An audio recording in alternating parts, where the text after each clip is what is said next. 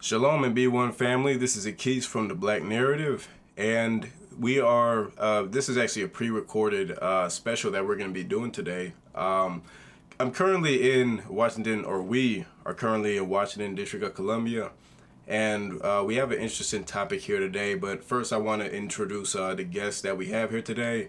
He's a friend of the show. You've probably heard him in another episode before. Actually, an episode that we did here in DC as well. And he's also the editor of The Bible is Black History. Marc, if you can introduce yourself to the audience. Hello, everybody. It's fantastic to be here for another time around. I'm looking forward to the topics we'll go ahead and get into.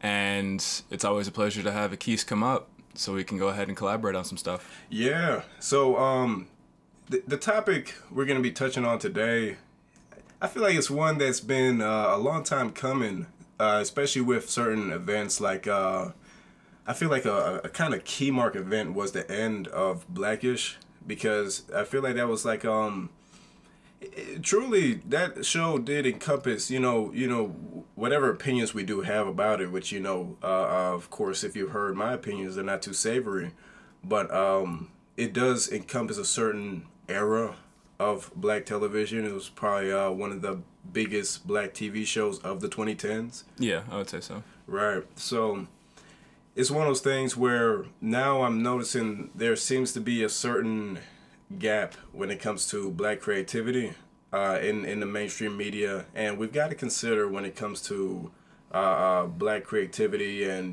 black TV shows and just anywhere in media where we're portrayed. Oftentimes you have this interesting dance between reality and dance. Some people say art mimics life. Some people say life mimics art. I believe it's kind of like a duality to it, in a way. So when it comes to this conversation here, I think it would be good to open up a discussion to go over the legacy of blacks in media, past, specifically TV, past, present, future, and kind of speculate about the future of black television, as well as being able to look over how we've been portrayed over the past, the past 60 years that we've been kind of prominent in the media, and look at the legacy of these different things. I would like to start off by talking about the genesis of black TV. Like, when we first began coming into television, the TV shows, of course, like, it was during a time where you weren't going to have as much mixing between, blacks and whites. So the TV shows were geared they were made by blacks for blacks. When you had, it's wildly different from how it was today. The thing about the sitcom, kind of medium, Mm-hmm. and you had white TV shows like I Love Lucy and what have you, but oftentimes in these various TV shows there was a family structure to everything when it came to black TV and everything, like just TV overall. But it was mirrored in black TV as well. But what do you think started to kind of change that? Well, so I was listening to you, and there were several things that I also wanted to get into before we even talk about the full gamut of black TV and its origins. I think that a few things need to be clarified. More specifically, when we're talking about Blackish being the largest black TV show, most popular, guess I want us to say more so it is a large black sitcom. Right. And this is about sitcoms or family TV, because there was an era in the 2010s of a lot of, TVMA, TV shows like Empire. I remember. Boy, yeah, you do have a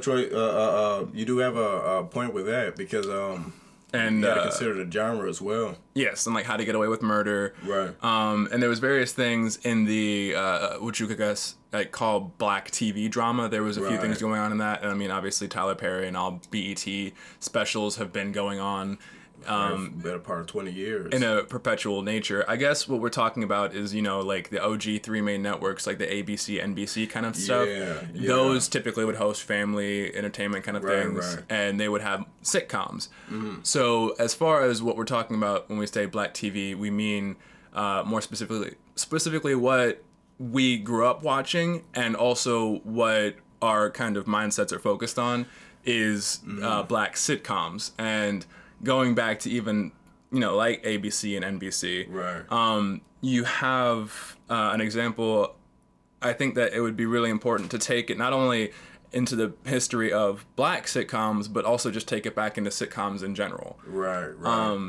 Because, you know, as you were talking and mentioning, the nuclear family is a very strong central, you know, cornerstone of a sitcom. Right, because you have the nuclear family, which of course is you know, it's the kind of the, I guess, a building block for civilization, you know, as overall. But also, like you said, with when it comes to the sitcom versus the drama, sitcoms are palatable for the whole entire family. So you're not gonna have, you know, kids saying, you know, I grew up on Empire, as much as you'll hear them say, you know, I grew up on Blackish, you know. And so you have that aspect of, you know, the sitcom forming people's minds and opinions and realities a little more, and also being used as a certain maybe a standard for how we should be living, or the ideal kind of family life in a way. I definitely think that as far as America's propaganda machine and all the many facets and ways that, you know, the life that you should live is shown in the media, that definitely sitcoms are a gold standard of sorts. Right. And to even kind of transitioning, because I would say, I mean, there were a lot of very prominent early sitcoms from, you know, Good Times, Sanford and Son, but one very notable one that I wanted to touch on was The Cosby Show.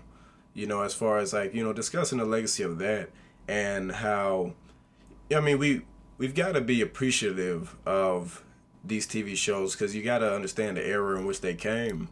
You know, you think about the disparity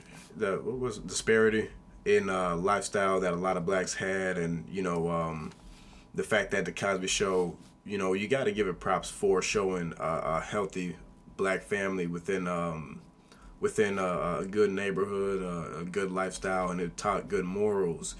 But how you got to think about how realistic, you know, that kind of standard of life was, you know, especially for our people. Because one thing to consider, or one thing that I've been kind of thinking about when it comes to shows like that, is the whole art mirroring life, and life mirroring art. And sometimes you have these various TV shows that I don't think really accurately portray the gamut of black experience. And you'll have these you know, various characters that are living I guess a more it's like you're having you know, it's gonna sound a bit controversial, but it's almost like having a white family with black faces put on it. You know what I mean? Where, like, yeah, this is a black family, but, you know, we don't have that kind of support system that white society would have to garner a healthy relationship within those certain career groups. You know, because I think Claire was a lawyer in The Cosby Show. I believe it was a doctor-lawyer combo. Yeah, it was a doctor and lawyer combo within The Cosby Show, and you kind of consider how busy, especially back in, and you think about back in those days. I mean, in any days, a doctor and a lawyer are going to be busy, but...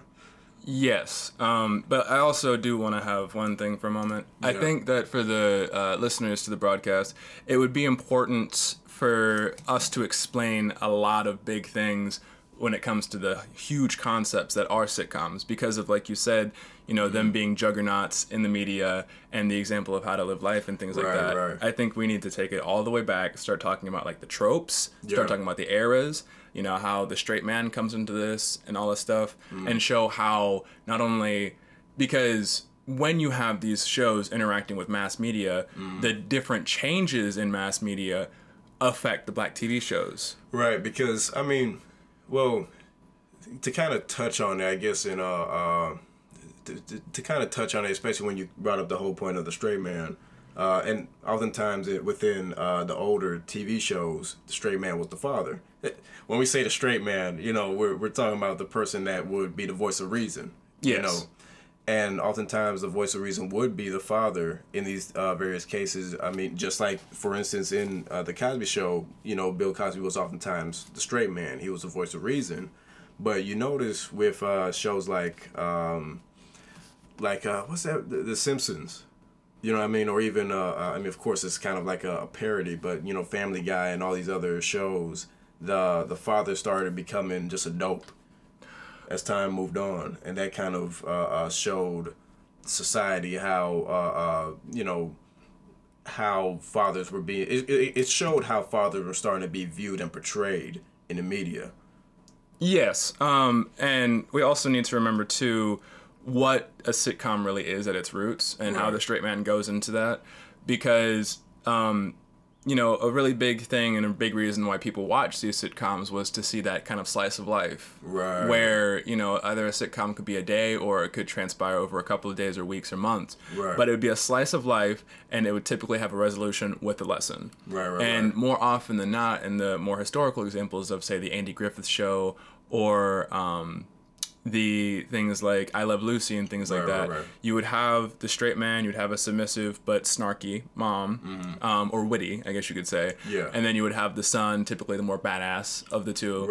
And then a daughter that was, you know, a straight A student, all this, that, and the next thing. And then maybe a dog or pet or something. So you would have these very central tropes, and that was what, there's actually a term, the golden age of television. And that was, you know, post World War II and everything. If we're really bringing the history back, because so much of what America wanted after World War II, when they had become the world superpower, they wanted to demonstrate that wealth, demonstrate that prosperity. And the media was another way of perpetuating that. That makes sense. And it's funny because that even kind of feeds into, you know, sometimes you meet people from a third world, quote unquote, third world country. Yes. And a lot of their perception of America is shaped by these different sitcoms.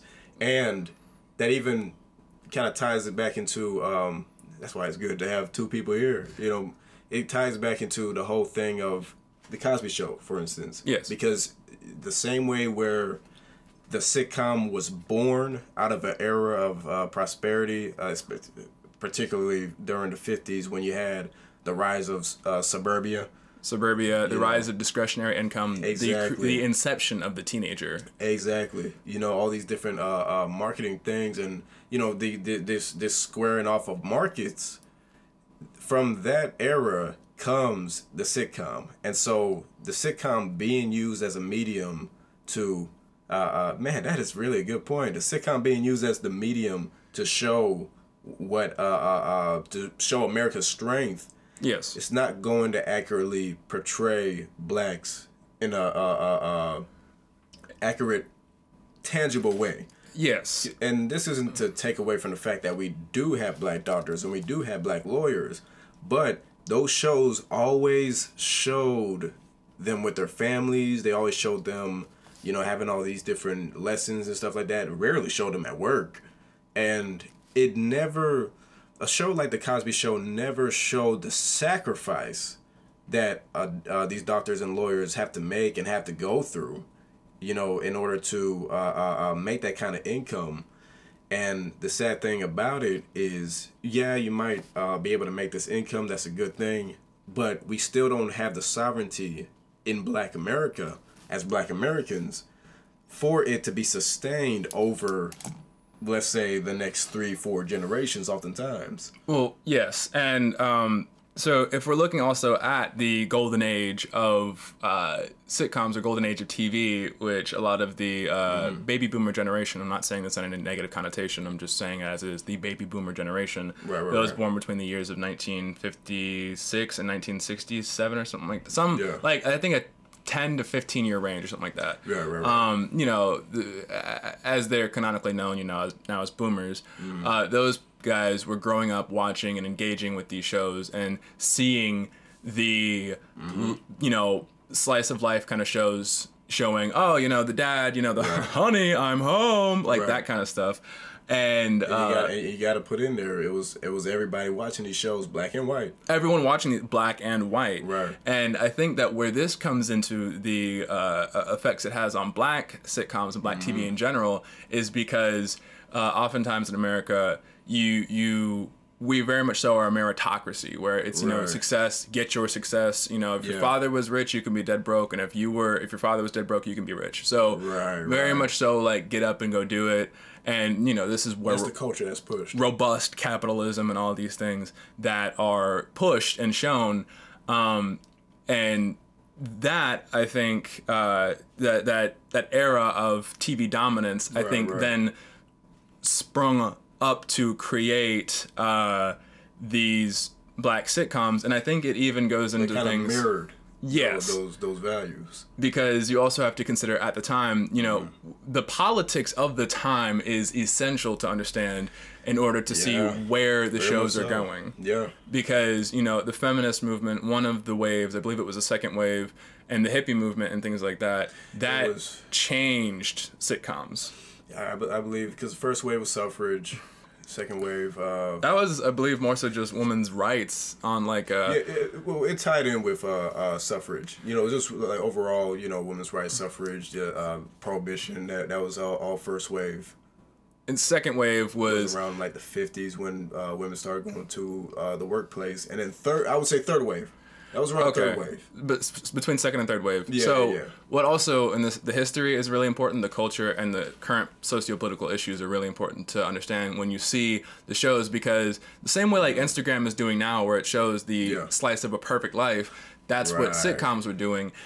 And out of World War II, you had many things for women that were, you know, increased participation in the labor force, more discretionary income, more, you know, political standing and things like that. But then when the GIs got back home after World War II, there was a significant regression and suppression of that. And it was the, you know, a man comes home, his wife's obedient, his kids have all their homework done, and he comes home and it's fine duty day and all day. Like, and so with that, like, you see that slice of time, and then you see how it was changing. But that period of prosperity, I think, strongly influenced not just black sitcoms, but black TV in general, because you also have to remember that during the suburbanization, it was also called white flight. And this is in modern America where you see the largest concentrations of black people, and all of the gamut, you know, with discretionary income and jobs and things like that. So you have places like Washington, D.C., formerly known as Chocolate City, and then you have New York City and all these things. And with that, you started to see, you know, that at the end of the day, these TV executives, they like money. I don't know a person in America that doesn't like money. So they see a market that's bubbling, and they're going to support it. There was not really a market... because even if you look at the music, for a lot of times when you look at like jazz and blues and things like that, they were either taken and morphed into the white culture or whatever, and black music has always been kind of like a sub thing. And when there was popular black music, you know, nationwide, it was oftentimes whitewashed, and in order to get that popularity, there were so many groups. I mean, look at Little Richie versus Elvis. And then, you know, people, do you love me? Do you do you love, you know? It's very poppy. It's very poppy, especially for the time and things like that. I mean, it's still a good ass song, but yeah. I mean, it is. But you just see how blacks have had to morph for this thing, because I think in large part, If you take it down to the Booker T. Washington versus W.E.B. Du Bois, Right. one of them was an integration mindset, the other one was the separatist mindset. And I think that out of that World War II, it was very much so an integration mindset that was in there. So it was like, well, these white people are doing it and we want to be a part of this. How do we demonstrate that we're good and everything like that? So you have shows like Soul Train, you have the growing things like funk and stuff like that, funk and soul and early R&B, and so that in the music was already growing, so you already have this budding industry with that, and then now it's like, okay, well, it's the next step or next evolution is then black TV, and that even calls back to a topic that I think we're gonna kind of go further into, especially with more recent examples like a Blackish, is that want to be accepted by white America. Yes. And as you kind of pointed out with, certain songs and stuff like that, you had you have the this kind of sovereign sanctioned pure black media. Yes. Like, for instance, you're not going to have that many white folk that, are going to come up to you quoting Good Times or Sanford and Sons. Yeah. So that's more of a raw media. And I guess what I'm starting to realize through this conversation about the Cosby Show is that was kind of like the transition where it's like, okay, now let's try to outreach, to get acceptance from white America, get that, get more eyes on us so that we are able to integrate better within the society. Yes. And that's, you got to look at a lot of people at that time were very much so leaning more towards the ideologies of W. Du Bois or, Martin Luther King rather than a Malcolm X or a Booker T. Washington, where they wanted to integrate a lot more. And that's why even with the Cosby Show, if you look at the casting and you look at the company they kept or the schools they went to, it was really diverse, and I believe it's more diverse than the Brooklyn area would have been during that time. Diverse meaning that all these different people are going to the same school, going to the same Yes, because as we know right now, a lot of the public schools are kind of just like it's a race to the bottom, where it's just how can you get your kid into a better private school and things like that in Brooklyn and even in DC, because a lot of the public schools are struggling, and that's where a lot of times just the broke black families would go. Exactly. So yes, and also a very, very, very essential portion of the influence on black media as a whole, including TV and music, would be the civil rights movement for black Americans, as well as the Black Panther Party, and the I guess just the pro-black movement and how that shifted things, because while it may not be evident immediately in, say, the Cosby Show, you definitely see elements of it in, say, things like A Different World or in Sister Sister, or you have those more militant and more proud blacks that would do things differently, and we can get into that a little bit later. Right. And even what would you think? What would you say is the legacy of a Cosby Show, for instance? Well, with the legacy of the Cosby Show, if we really look at it, you have Bill Cosby and his wife, and he was a doctor. She was a lawyer, if we're correct with this. But I think that the legacy of it, taking all of the BS aside, the current politics with Bill Cosby, I think that it was an example of it can be done. Right. And it one very inspirational gentleman I talked to on one of my travels, he was saying, your feet will not take you where your mind has not been. That is true. So if you can see it, then you can do it. And I definitely think there are people that grew up watching Cosby Show. Even though it may have been unrealistic at the time to expect that quality of life, they have that imagery in their head and they are fighting for something better. And that is true. Even though there is something to be said about how realistic it was and how it didn't really show the reality of somebody in that position, I do think that it is good that it allowed for a generation of young blacks, to look at it and say, oh, well, I could be a doctor. It is possible. I could be a lawyer. Now, one thing that I kind of am weary about when it comes to media overall is a lot of times people end up getting disheartened or cynical when they realize, oh man, I gotta do, it's not what it was really portrayed to be. But for those who are able to surmount the challenge and actually overcome it, I think it was a really good kind of legacy. Mm-hmm.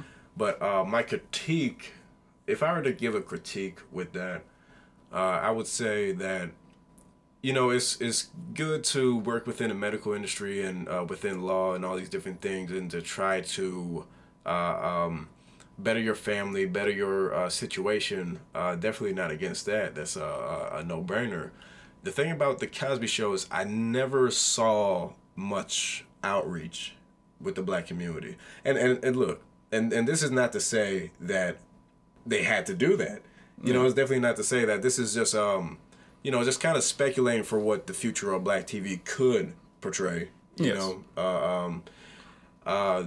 didn't have as much outreach, and so it becomes oftentimes a very kind of individualistic thing where, and of course, like, it's not like, look, I'm very much so against freeload and all these different things, but there wasn't any building of black economics within the Cosby Show, and that would probably be my main critique when it comes to a show like that is it didn't show, and that's not, it's not to say that every show needs that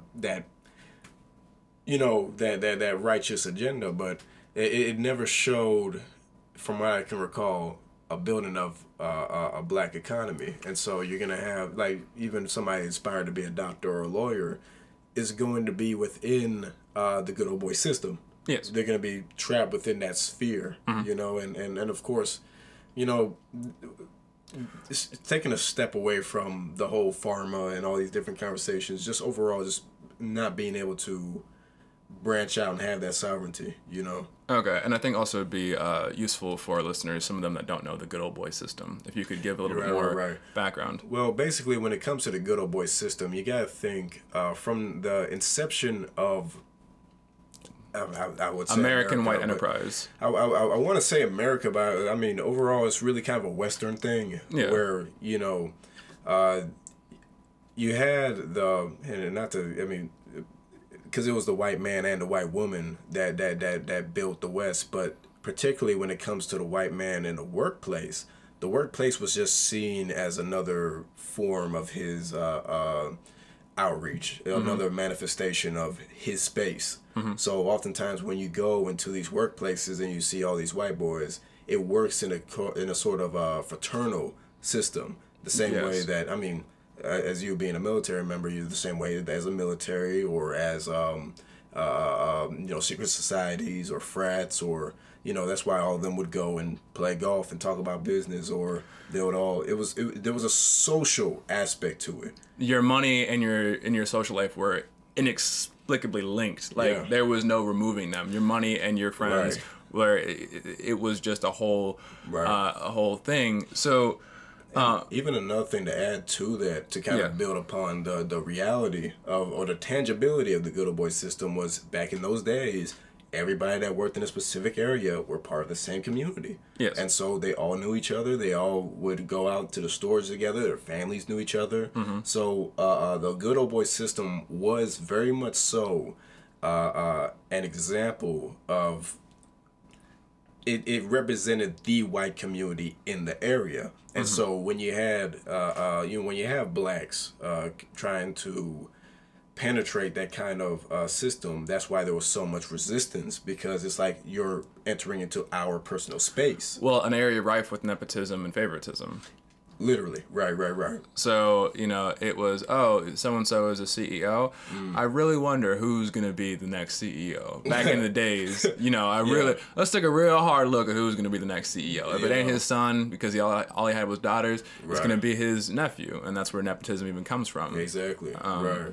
So, Yes, and that thing, and also just, let's say you have, Joe Blow, Yeah. just this regular guy, but, he works hard and he does this and that. It is so much easier for a white person to empathize with that and see themselves in them versus a black Right. kid with the same qualifications, but a different culture. Exactly. So it's so right. much easier to give the benefit of the doubt and anything wrong, but it's also so much easier to praise when just doing some regular shit. Right, and that's something that I'm pretty sure a lot of our audience, as well as me and you, have experience on the job. Yes. So that is where also a sitcom. I think a central concept to a sitcom is also the father's work. Yeah, That is very much so the father's Right. work, and later things also the mother's work becomes influential as well. of course, of course. Because at the end of the day, that's how he brings home the. Puts bread on the table. Right. And it's also influencing what the son, typically going through his little badass phase and things like that, and his little struggles. That He's gonna typically be kind of geared towards. exactly. There's a reason why so many people were last named Smith. If your father was a blacksmith, you are a blacksmith. Your grandkids are going to be blacksmiths. Right. So it's definitely easier to penetrate a job market your father has been in for half of his life. Right. So when you have the quote unquote good old boy system, and that when we say good old boy system too, it does stretch across all of America, but I feel like it has a specific tailoring almost to the South. Yeah, we do have to kind of bring that up because we're both from Georgia. Yes. So it's one of those things where we know, coming from being born and raised in the deep South, what good old boy means. Yeah. But you got to think the whole term good old boy even ties into that basis in, I guess, the cornerstone of American values. Yes. So that's where that term good old boy kind of comes in, because they believe in the philosophies of the founding fathers and their Protestant religion, or what have you. Protestant or Catholicism, depending. Well, in the South. In the South, yes, Yeah. Protestant, Right. Baptist and things like that. Yeah. Right. So that's where that kind of cornerstone comes in. Any more thoughts on the Cosby Show? Yes. So it's also worth noting that, yes, the show is set in Brooklyn, New York, and that was definitely a hub of the black population, Right. especially the more visible hub of black population, especially with things like, the budding genres of funk and soul, and later on hip hop. Right. And also you saw a lot of black people going on to achieve very, very, very high echelon things. Obama, Right. for example, was going to Columbia in the 80s, I believe. I imagine that was something else back then. And Columbia was just south of Harlem. Right. So, but you have very notable, very high echelon business schools and medical schools and things like that, like Columbia, NYU. So that was just like, if you were going to get it done, whatever the hell it was, New York was the place to be, especially for a black person, because you couldn't do this in middle of nowhere, Pennsylvania. Oh, definitely you couldn't not, do this right. in middle of nowhere, middle of nowhere, Delaware, or something like that. Right. Like, There was a lot of resources available. Yes. Or more resources, I should say, available than most other places. but with it, you also had the sadness of the inner city youth and the trope of the inner city youth, especially as crime rates were rising, and eventually the tragedy that was the crack epidemic and things Right. like that. Right. But before that, there was already problems with prostitution and heroin and cocaine usage, anyways. Right. It was just kind of like the Mentos and the Diet Coke kind of thing with the crack epidemic. It really just set everything off. It just, but for the Cosby Show, I think it was a very solid framework, and what you also said earlier about kind of white family with black faces. Yeah. Like, yeah. I think that... And I really don't want to be disparaging, but it kind of is what it is. But if we have to just speak to the generic nature of it, Right. And how much a sitcom is expecting to do, because remember at the time, no one was looking at a sitcom as a real way of like, this is how we change the viewpoint of Americans. Subconsciously, maybe they were probably thinking that. Right. But it wasn't, sitcoms and media at large, I don't think were as much tools of political change as they are now. Right. Back then, it was something on TV, Yes. And that's even something to kind of touch on is how it started.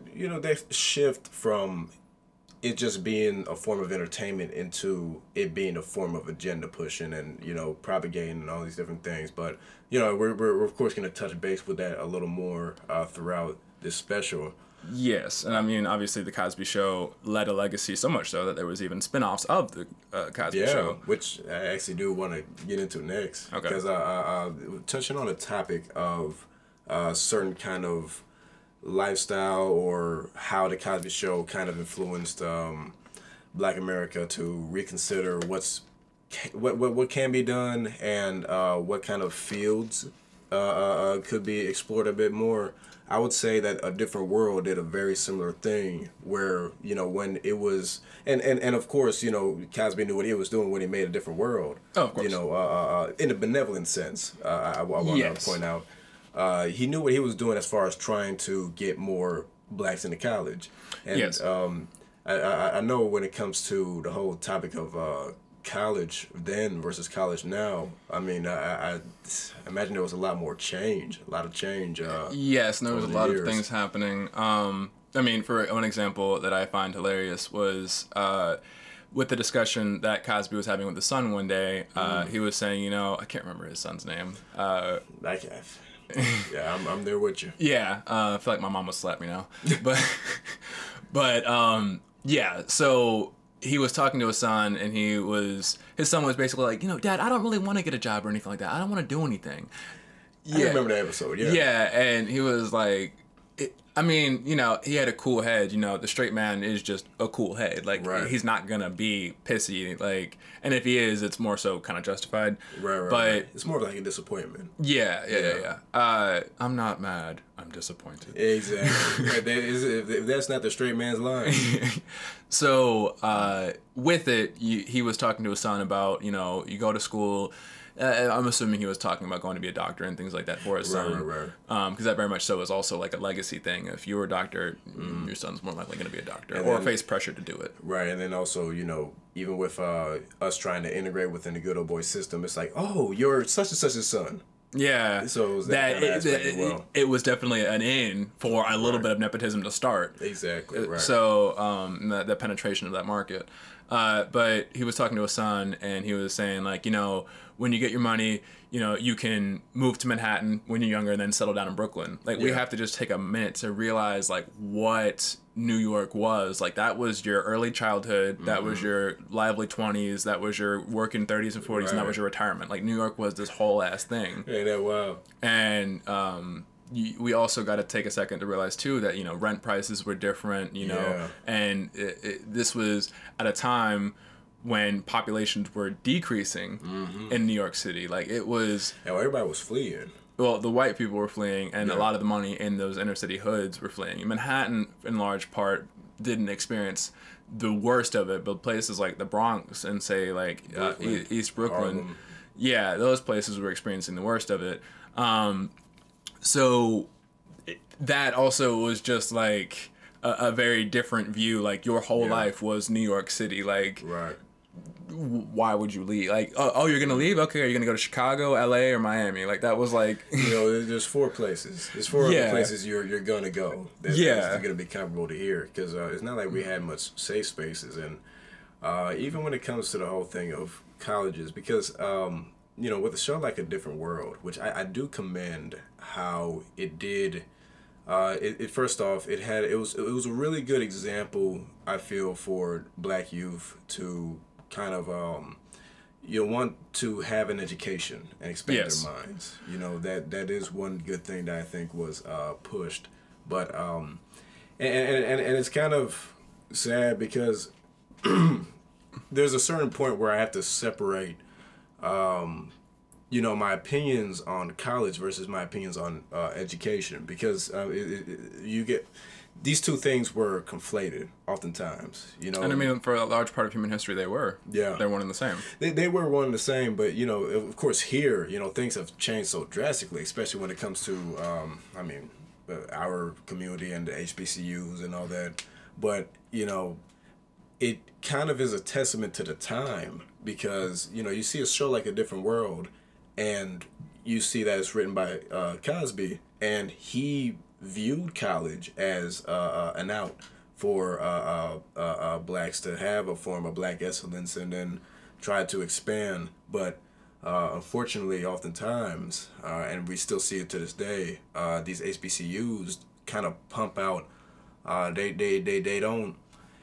They pump out blacks to be fed into the system rather than, blacks that will separate and build their own enterprise. Yes. But I also think with that, talking for a second on college, I think that white or black, I think college just pumps you out to the system. Oh, of course. It doesn't mean, now the system is white, yes, but college is that method of pushing you into the system regardless of what ethnic majority there is in the system. Exactly. So that's also something to be noted for. It's not just now if it was say somewhere in Asia or something like that, and this was a majority Asian nation, and there was an opposing ethnic group that was put in the same situation as Black Americans, them getting educated would put them into the system. Because looking at the histories of colleges, I mean, we always talk about, money is a new religion and everything, because we have to talk, on the history of college too, since colleges had their starts as, places of learning and places of enlightenment, and it oftentimes had a religious connotation because these were funded and, an arm of the church. And sometimes they're even started in churches. Yes. Yeah. So that's where you see that as there's been a rise in secularism and a rise in people separating education from church. Right. Because there are still a lot of Catholic schools. I mean, Georgetown, for example, is a very old Catholic school. Which is wild to think about. Yes. So taking that and then realizing that the corporations are the new churches, realistically. Right, you see how the education system went to feed the church back in the day. Now the education system goes to feed the corporations. Well, I would say, of course, college is kind of college could be detrimental whether you're black or white, but to particularly touch on the Cosby Show, the fact that it was an HBCU, or the fact that HBCUs were the schools, or are still the schools pumping out, the black boule and what have you, that are going to be fed into the system, I think truly is the shame in the whole situation. Because think about, and it makes sense, because the genesis of a lot of HBCUs was they were formulated a lot of times by either the founders were white or the funders were white. So it was a way to kind of garner, scrape the top off of black talent and then use the more prominent blacks and have them feed into the system, Well, and yes, and I mean on that. So I guess it's also an interesting discussion, because when you talk about black entrepreneurship, yes, I would say going into and doing your own thing is probably the single best thing you could do on a front of personal feelings of success, as well as the experiences of hardship and perseverance, and and also the experience of ownership and independence. But I also think that role and that role that entrepreneurship has to play into not society at large, but also in black society, I think, every person will talk about this. There are leaders and there are followers. That is true. And I guess what maybe your point of contention would be is that the leaders, the ones that are capable of running a black entrepreneurial adventure, those ones are being fed into a system when more realistically they could. And to those, I would say that yes, you have some of the top talent, whether it be people that are going to be lawyers, doctors, and things like that. The ones that have the mental gall to be able to accomplish these things. I also think it's a question of risk tolerance. That definitely is true. That is true, but it kind of goes to show certain, I guess, morals that weren't really captured, unfortunately, or weren't really pushed onto us as far as being able to take a risk. And 'cause here's the thing. For instance, let's say somebody goes and becomes a lawyer. They went to Howard, for instance, to become a lawyer. Now, they have their law degree, and now they're able to work at a firm. Yes. The thing about it is, instead of opening up a law firm, let's say they go back to Harlem and open up a law firm so that blacks that have issues with bail, the law. I mean, just the law in general, are able to kind of go and have somebody in the core of the neighborhood to go to. Instead of doing that, they were absorbed into the greater society, and so not only is there nothing ventured and nothing earned, as far as they didn't open up their own law firm and then have a certain brick that could be used on the foundation of the black economics. They also, their efforts are kind of absorbed into the greater society, which that's my main thing when it comes to that aspect, because it's it's one thing if it's like a few people, but it's like so many people fight so hard to get into HBCU, and the efforts aren't brought back to us, and I'm saying this comparing it to, for instance, the Hispanic community. I think did I show you the magazines? I'm not really sure. No. Well, I know. I know I showed it on the Black Narrative on one of our broadcasts. I actually found a magazine from I think it was. I found a magazine. Where they have those where you're able to kind of pull and get like a magazine or a newspaper, but it was one of their not like post. Okay, yeah. I don't know like job postings or whatever. I'm guessing I see where this is going. Is it talking about like abogados para ti, things like that? Yeah. Well, yeah. Exactly. Accidente de auto, Yeah, all that, exactly. Okay. And so I'm looking in it, and gosh, I wish I had the thing with me, but I was looking inside of it, and not only did it have postings for various lawyers, mind you, it was speaking to the immigrant population, yes. Like people that are just like fresh off the fresh boat. off the boat, most definitely. Fresh over the border. Fresh over the border, exactly. Actually, FOB, fresh off the boat or fresh over the border. Yeah, FOB. Yeah, FOB. But it was speaking to people who were fresh over the border and didn't even really know English. Yes. And not only did it show the lawyers, yes. It showed also how to find a good lawyer. And I was reading, it was really good tips. How to find a good lawyer, how to get your own mortgage. They were offering services on how to acquire a mortgage with no Social Security, with no credit score. Like they were showing all these different things, and I'm like, yo, where is that for us? And so, given that comparison, that's where I feel it's really like a shame when it comes to. I mean, let's try to tie it back into media.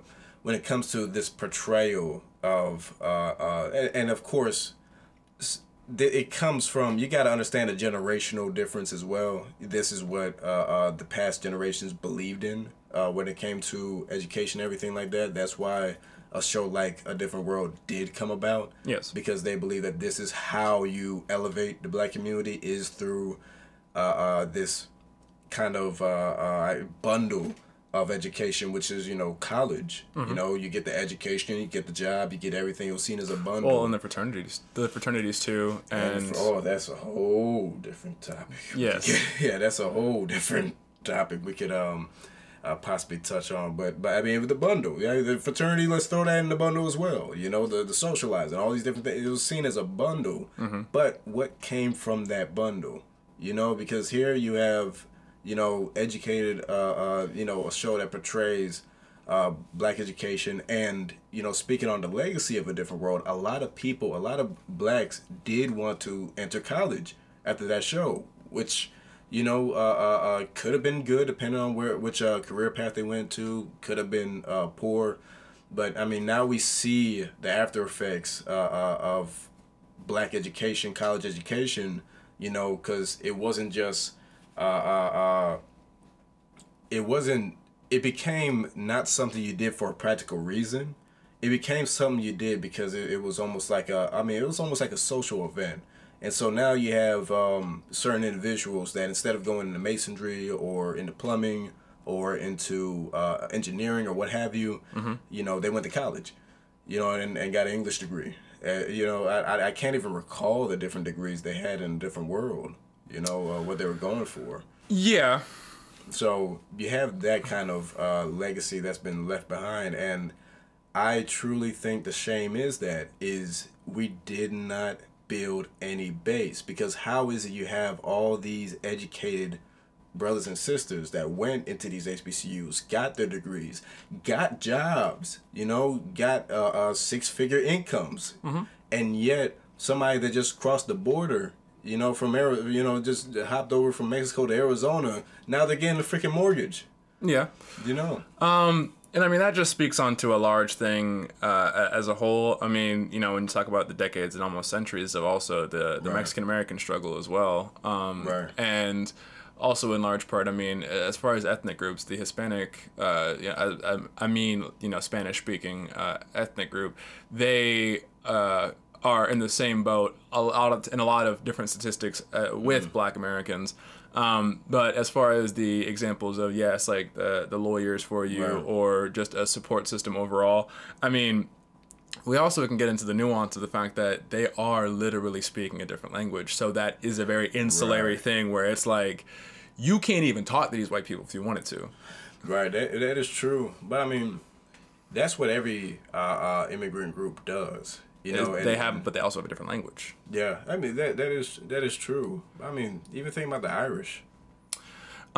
Yes, and that also comes from. And I was even talking to a person at work about this actually, when it came to how you have, say, the like Eastern European hoods, or you Right. have like Black hoods, or you have Hispanic hoods. Right. The Jewish and the Irish, they are, canonically white, but right. they aren't viewed as Anglo-Saxon or Western European Right, in right, that right. same way. So what they are having is kind of their own struggle or their own hustle, with the Jewish getting into finance and other law and other, large institutions, and with the Irish more so getting into a more blue collar, such as firefighters or policemen or plumbers kind of thing. Right. So with it, I mean, we're talking on like humongous Black issues Yeah. that we're seeing only through a porthole of these TV shows. And the reason, folks, why we're talking so deeply about college is because as these shows progress, college becomes an ever increasing presence in these shows. Oftentimes, right. So it's just giving a background, giving the contentions and the Right. current issues and how that relates, because it Right. will go into shows like Grownish and Blackish, and how that thing, especially with even like Sister Sister and stuff, because college becomes a more central part. When I was saying earlier, like Right. your job, the father's job was the most important thing. I think that now the education and the college is really what's kind of has a magnifying glass on it. And here's where I will say that I do disagree to a degree when it comes to like Mexican Americans and other immigrant groups being in exactly the same boat as Blacks in America, because you have the difference where they still there's less of a fail rate because they're so insulary. Of course, there's a language, barrier and all these different things, but they have a certain support of each other that you don't see in the Black community. And that's why it's not just an external thing, it's also an internal thing that and this conversation is more of an internal conversation, I guess I would say, because the internal kind of responsibility, we don't impose a responsibility on each other to say, okay, well, when you like that, you don't gotta help out every single individual with the same skin color as you. You know what I mean? Because you're gonna have, of course, like any other community, you have people in our community that will use others of our community. But you come and you build with other people of your color, with your background, and try to build up the community at hand so that we have less of a fail rate. When you look into the Hispanic community, you see less of a just flat out just fail rate, amongst them, because there is a level of support. Now, you're still gonna have poverty, you're still gonna have struggle, and you're still gonna have issues, but there's less of a just, you're gonna be washed out and your community taken over and your neighborhood's gonna be gone, rate compared to us, of course. Yeah. And as far as keeping things internal, I mean, it definitely is an issue. And this kind of is like the same thing with economics and politics, because, you know, for any politician that wants to enact serious change, there's going to be some ugly things that have to happen. And the problem is that, you know, in a 4-year span, you have people ready to just say you're fucking up in any way possible. Right. So if you're trying to do, in the case of Obama with Medicare or whatever, Yeah. I'm not saying it would have worked or wouldn't have worked, but with right. just so much opposition and so many people ready to look at him and laugh when any misstep happens. Right. I guess there's the importance of, you know, America, or Black America, is still reeling from the consequences of the crack epidemic. They're still reeling from the inner city crime. And in large part, looking now that I live in D.C. and getting more of a snapshot into, you know, Baltimore, seeing how bad it is in these areas and how much actual poverty is in these cities. Right. And these are really and truly, I mean, D.C. is not as black as it was, but it's still like in a demonstrably high percentage black. Right. And the same with Baltimore, and the same with Detroit. So it's that attacking of the culture, because I do think that there is definitely negative aspects of our culture that I do not really care for. And it's, yes, how much external pressure is perpetuating that, you know, with payday loans and loan sharking and, you know, dealers, drug dealers and all that stuff, like how much that is causing a negative effect. But also, and you and I have talked about this, even, you know, just getting access to that 1% of blacks and getting them to do some shit. Oh, most definitely. In the future, and this is something that I've even, you know, spoke on the broadcast when it comes to the B1 community. It's like, we have to understand that we are a minority. Yes. Within the black community, yes. B1 people are a minority no matter what plot of land you're on. Yes. You know, and so that's something that does have to be considered. So, but the thing about, you know, a base, you know, the cornerstone is one stone, you know, and there wasn't even that effort to build the cornerstone, you know, and that's the main thing. And because, I mean, heck, even when you look at the percentage of our, you know, community that would be able to go to college and would be able to get these jobs, of course, it's a small percent, you know, we're 1% of the 1%, as that figure goes. But it's not like black. There are 1% of the top 1% is black. Exactly. Yes. Right. But it's still one of those things where that's not coming back. You know what I mean? That's not coming back to rebuild. So yeah, there's a lot, and we definitely know that there's a lot of issues within our community, but there's a lot of issues within every, you know, immigrant community that you see. But they still build their cornerstones, you know, and those that fall by the wayside, I mean, like, and that's another thing to kind of get into, and I don't want to get too much into this next aspect I'm gonna bring up, since I do have other things we want to cover, but that is another thing that I do want to kind of touch on, is the fact that we don't have the same moral codes as other communities, even. You know, like, think about the Hispanic community. You might have a lot of issues, but they still have a Catholic base. They still have very much so. Talking with more Hispanic people and even going to a Hispanic wedding, the Catholicism is strong. And they will not, they won't think twice to ostracize you. You know, they won't think twice to just, you know, shun you. And that's with all these other communities, is they won't, you know, they won't have any qualms or scruples about shunning you, but with us, we want to invite everybody to the barbecue. So yeah, I definitely think that you have a point when it comes to you know, black people want to invite everyone to the barbecue, so to speak, and the immigrant groups of other nations and other ethnicities have a completely different kind of moral standard when it comes to those kind of things, right? Yes, and if I may be honest for a second, man, I think that we could talk ad nauseum about all of these. Yeah, most definitely. But I think that we did give a solid base to reflect where our mindsets are, so that we can then move into discussions about these black TV shows. And honestly, that the whole morality thing, I think, is a really good segue, because the next topic I want to bring up is BET.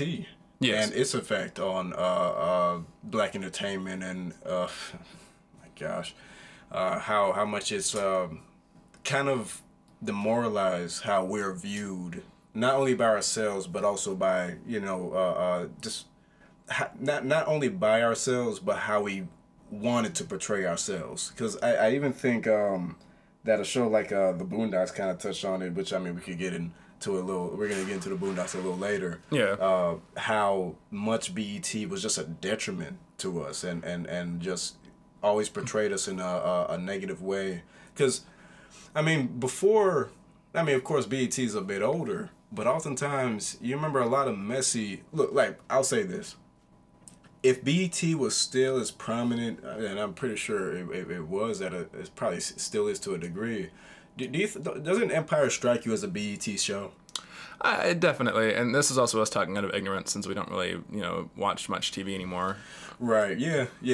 Because I mean, it's not like we watch live cable like that anymore. But just kind of going back to reminisce, a show like Empire would be a BET show, and BET really did showcase a lot of I mean, black dramas, but they weren't they were there was a lot of toxic aspects to these various black dramas, and even toxic relationships, toxic ways they were treating their employees if they didn't have black enterprise, toxic relations with the white community and things like that. So yes, most definitely.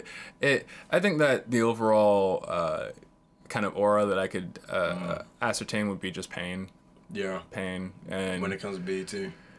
Yeah, and I would say a largely negative reaction to that pain. Because you have, like, there's the joke that you don't join the military if your life is going good. Oh, yeah. Yeah, most of. And, you don't... And that's also another thing, too, when it comes to even drug addiction. Yeah. Something as self-destructive as a drug addiction. We have to, and there's been a lot of research and a lot of stuff, but for these very self-destructive drugs, a lot of times it's not really even the drug, and I'm speaking on the bleeding edge of science here. I'm just trying to kind of get a general... Right. This is kind of a fringe, some on the fringes. Yeah, something on the fringes, and I'm in no way a medical expert. I'm just, anecdotal / just what I hear research through things. And stuff like that, Yeah, but it seems that a large problem when it comes to the drug addiction is the environment that person is in. Right. Because a lot of people, and I've heard many stories of people getting not effortless, but with a lot less effort than they anticipated getting clean in prison to then get out and have struggles with that drug addiction. So I would say that it's an issue for BET and things like that. It's the culture, and it is that misery loves company. Yeah. Kind of aspect. And I mean, also talking about lowbrow, highbrow versus lowbrow content. Right. Lowbrow content appeals to, our ooga booga brain. It appeals to our desires for, coitus and pleasure and things like that. Right. And, our even American capitalist views of just making money and power moves on people and quote unquote flexing on people and all that stuff, like which is funny because BT it's definitely before our time when it was first aired, but to kind of get into the whole chicken or the egg discussion, you really did see on Front Street a display of the most negative aspects of our culture. Yes. In the most, this was probably the highest degree that I think has been shown in the media. I think, and of course, in a generation. But I want to put this out there because this is a conversation, and this is, for all the audience and anybody that wants to chime in. It almost seems like BET opened the door for that level of degeneracy to be showcased, and not only showcased, but even celebrated. Because we were all young once. I remember when I was a kid, I loved 106 in Park. I would sneak and watch 106 in Park. Now, my folks, they want me watching 106 in Park because we all know what was on it. But you were drawn to that kind of image. And not only that, the kind of prominence that these rappers were being given, and the vixens that they were around, and the money and all these different things, it really just hacked into your young mind to think, oh, that is success. You see how much they're talking about him? They have interviews and all that. And now I even think how that relates to the Cosby Show and how it relates to even music. Because black music, you know, a big critique of the funk and the soul and a lot of these things was that it was giving an unrealistic image of what the black community was experiencing. Right. And it was giving, for some people, a very unattainable goal standard. Right. And, you know, I think that... It's almost like that thing of how a lot of R&B stars that make these love songs have horrible relationships. Well, yes, that too. You know. So, and then when you look at the explosion of rap in the 90s, which was the golden age of hip-hop, right. and you look at Nas and Biggie and them artfully and skillfully discussing the reality of the situation, right, I think that while I do love that, I think that it also opened the door for a lot of BS. For a lot of lowbrow content. Because, I mean, at the end of the day, Biggie was talking about hitting licks, talking about trafficking all the way to Virginia and stuff like that. Right. Nas was talking about, you know, selling and all that. Exactly. And growing up in the hood. And to be quite frank, there was a certain glorification of these and different things. That glorification. And the mafioso kind of thing, especially with New York. Especially with New York. And Jay-Z and all of them. Jay-Z, Biggie, I would say, Junior Mafia overall. Yeah. You know, Puff. Like, there was definitely that mindset of that mimicking of the mob. Yeah, and I think that maybe a significant casualty is in that revulsion of the Cosby Show or these unrealistic demonstrations of black life in TV. Right. We then are trying to more so in music, show the reality or an exaggeration of this reality and things, and people being so happy to be so ratchet, you know, with the Saweetie meal and everything and stuff like that. My gosh, yeah, and well, I would say that when you talking about the realm of black music, which of course is another form of media that we're very prominent in, that definitely is true. The thing about it with 106 and Park, I remember oftentimes it was usually like for some reason, one song that keeps coming to my mind when I think of 106 and Park is I forgot who it was, but Shawty, You My Medicine. Like, for some reason that song comes to my mind, and like it was a lot of songs like that where they were talking about, you know, it was just sex, drugs, and partying, you know, and very rarely did you see a song like Ludacris's Runaway Love. You know what I mean? You might have seen it on 106 and Park. Yeah. But it was sandwiched in between a lot of other mess. Mm-hmm. You know? So really BET just put our dirty laundry in the front street, and it's one thing to, you know, have, you know, these issues out there and to have a conversation about them. It didn't have a conversation about them. It said like it showed it glorified. I feel like a lot of kind of that hood rich culture was kind of promoted and propagated with and you know what, I'll say solidified. BT solidified that want to be hood rich. Well, what are your thoughts on that? I mean, I would say I have to agree because, you know, there's a difference between, you know, wealth and being hood rich. You know, people like, I mean, how fucking my neighbors, my bad, folks. But my neighbors, it's like I see people, you know, they got wads of cash up in their pants, pants sagging and everything, and their car sounds busted as all hell, but it's... Yeah. And it's a Beamer, but it's like, that's hood rich, you know. It's I got enough money to do all this, and I'll be going to McDonald's with a Louis Vuitton, you know, belt and stuff like that. So that we can flex on each other. Yeah, and you know, I'm just starting to see hood rich in these cities because, you know, in Metro Atlanta specifically, especially our side of town, the hood rich, you know, the wealth, you know, you have rappers like the Migos and all them, but when it comes to the real, like, holy crap-oly, like, this is, you know, you're making thousands and thousands of dollars, you know, what we would typically attribute to, like, drug money. I didn't see that until I got to D.C. and even went into deeper parts of Atlanta. So, and yeah, it's like you're talking about the solidification. I definitely think it played a part. And I'm actually going to jump around with topics a bit because the fact, now that we're on the topic of BET, the last time I actually saw it, how long has it been for you since you've laid eyes on BET? Probably half a decade. Well, recently, You know, like I was at somebody's I was at a family member's home, and I saw, you know, they had BET on. So, you know, I sat and I looked at it because I'm curious. I'm always curious to see what, you know, what's going on with cable and what people are engaged in. Most definitely. BET now is, and this is just, I feel like this is almost like if you were to have a little poisonous spiked caterpillar turn into a venomous butterfly, this is the transformation. BET now is the Tyler Perry network. Man, you know that dude has about, oh my gosh, man, and I'm not exaggerating, like maybe 8 shows on it.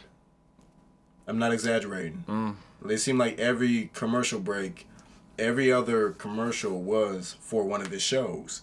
So I even want to touch on Tyler Perry and his effect on the black community and how we perceive, relationships and all these different things, and like how that kind of ties into the degeneracy that started with BET. Because I think that's the match made in hell. BET and Tyler Perry. I'm just thinking about, like, would you rather be a servant in heaven or a king in hell? Because he sounds like he is all up and down that. Boy, like, he is running it. Man, he is the emperor. Boy, seriously. Okay. So what are your thoughts as far as that goes? Well, with Tyler Perry, I mean, in the obvious, you know, weird things such as his obsession with Medea and getting her on a dress. Like, Right. that's obviously a weird thing. I always used to see the Medea this, Medea that, and I'm like, you really sure do seem to kind of enjoy that. He's very drawn to that character. He uses it every chance he gets. Because I'm thinking, like, look, I mean, I'm sure it's a lick, like, you get some money off of it, but I'm like, Right. you really enjoy this, like, you. Yeah. You know, I even want to touch on because, you know, growing up in Atlanta, you know, you remember Peachtree TV. Yes. It just goes to show just how much of a hold on the culture that he had, especially in Atlanta. Mm-hmm. And oftentimes when you had these family shows, you had like Meet the Browns and what was the other, House of Pain, those kind of things. And I mean, you know, one of them might have been good every once in a while, but Yeah.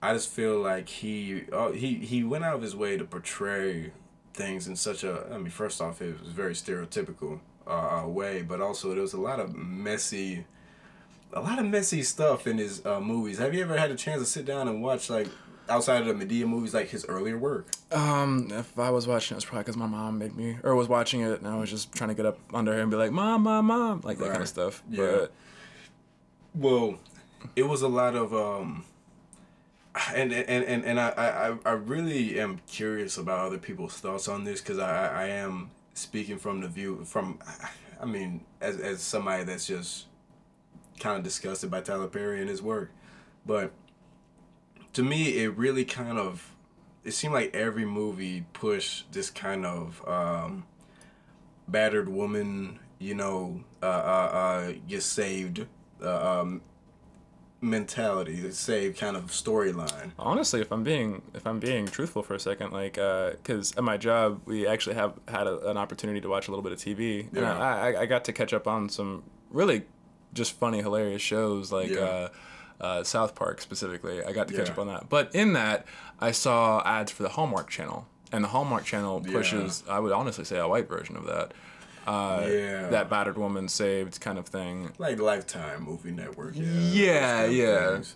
And you know, and it's not to take away from, you know, the amount of people that does happen to. Mm-hmm. But with him, it was always just one theme that I always saw in these different films was like the demonization of black men. Mm-hmm. You know, because it was always, you know, black man, like there was never any responsibility on both sides. Oftentimes it was just, you know, you'd have this horrible, just brute, you know, and he was, you know, rich and had all these different, you know, riddled with insecurities, and would just be just absolutely horrible. Mm-hmm. You know, and like that whole thing, man, like I wish I had more to offer on that, but I mean, it's just, I feel like with Tyler Perry is just so brass tacks with the problems are in his movies, because it's a skewed kind of perception of black romance, black love, and also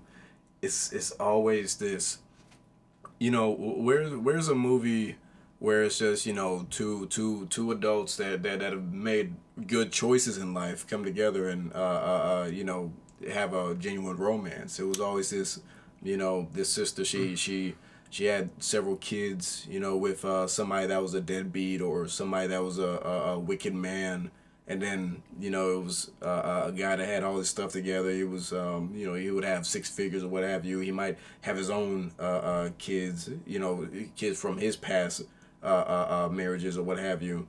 And, you know, she's trying to escape from this horrible man that she's dealing with. And he's the one to come save her. And it's like, it's not, to me, that's not healthy, you know, and it's not healthy to kind of put in the minds of sisters that there's always going to be somebody to save you. Well, and this is also where we start talking about the morality of TV, because at the end of the day, you know, when there's a dollar involved, someone's going to tell you when there's a dollar involved, someone's going to tell you what you want to hear versus what you need to hear. Exactly. And there is no morality in TV. They just, you know, just whatever sells. So that's where I think that kind of falls into like there's a section of books called mommy novels. Yeah. You know, Fabio being a very large central poster guy of that. But when you're talking about, I think that also kind of falls in the realm of like mommy TV, where it is definitely a form of escapism. The same way that for you and I could be listening to excessively ratchet music just for the fun, just kind of in that catharsis of just getting to explore, you know, your deepest id, your deepest desires. Because for men, obviously, it's different. You know, it's money, fame, power, and things like that. More so for us, less fame, but more money and power, definitely. And I think that for the what I would even call it mommy TV, like it scratches a certain itch. That is true, and I cannot argue that there's not an audience for it, because if it was not an audience for it, Tyler Perry would not be where he is now. He's a billionaire, right? Billionaire, I'm not sure about it. He's gotta be. Sure as hell is a millionaire. He's loaded, bro. But he has to be. Look, I'm not gonna lie. Like you guys pretend like we're all fair. I'm not gonna lie. I feel like the dude might be a billionaire. He has a whole entire house in Atlanta where he films his movies. I mean, he had a replica of the freaking of the White House for one of his. Yes, man. He has a show coming out about like a president, you know, like a black president and it's a scandal. Like imagine like Scandal meets Obama's presidency. You know, it's like what are we doing here? Yeah. My gosh, but yeah, there definitely is an audience for it. I can't argue against that. The issue when it comes to that though is the fact that we not us personally, but a lot of people prop up Tyler Perry and his work when I really cannot think of many movies that he did that was like, oh, like now this is something that the black community needs to watch. Because and you know what it is too, and I feel like this isn't something that I have written down, but it kind of plays into that whole thing of trauma-based black television. Yeah. Where it just feeds into this deep trauma that the black community has. And that's what draws people in. Because a lot of Tyler Perry films are trauma-based. You know, because you have these people in very unfortunate situations, very just compromised. And in certain cases, it does speak to what the black community is going through. But me personally, I'm not a big fan of just this trauma play that we oftentimes do or look for in media. Oh, of course. And yeah, even when it comes to like slave movies and stuff like that. Yes. And I mean, obviously, the whole movie industry and black movies is a whole thing in and of itself. But do you think it would be also useful to switch gears more so to, I guess, what we were originally discussing, which was the sitcoms? Because, yes, Tyler Perry and also just contemporary black TV in the non-sitcom sense, obviously, is a whole rabbit hole in and of itself. Yeah. Well, what I think would be better, and you know what? I'm gonna save my thoughts for when we talk about the future. Okay, cool. But truly, it does kind of play into that whole trauma play, you know, and it even, and it's a weird synergy between this kind of traumatic film industry that Tyler Perry feeds into, and the glorification of that trauma. there's a certain glorification of it, I guess, to a degree, but also what BET does when it comes to glorifying the negative aspects of our culture. And you know what? Now I feel like I can really kind of articulate what my issue is with Tyler Perry. It's this kind of glorification of negative. Him and BET, they both glorify just negative aspects of our culture. And now, whenever people think of black film, a black director, black writer, they think of Tyler Perry. And I'm going to make a statement here.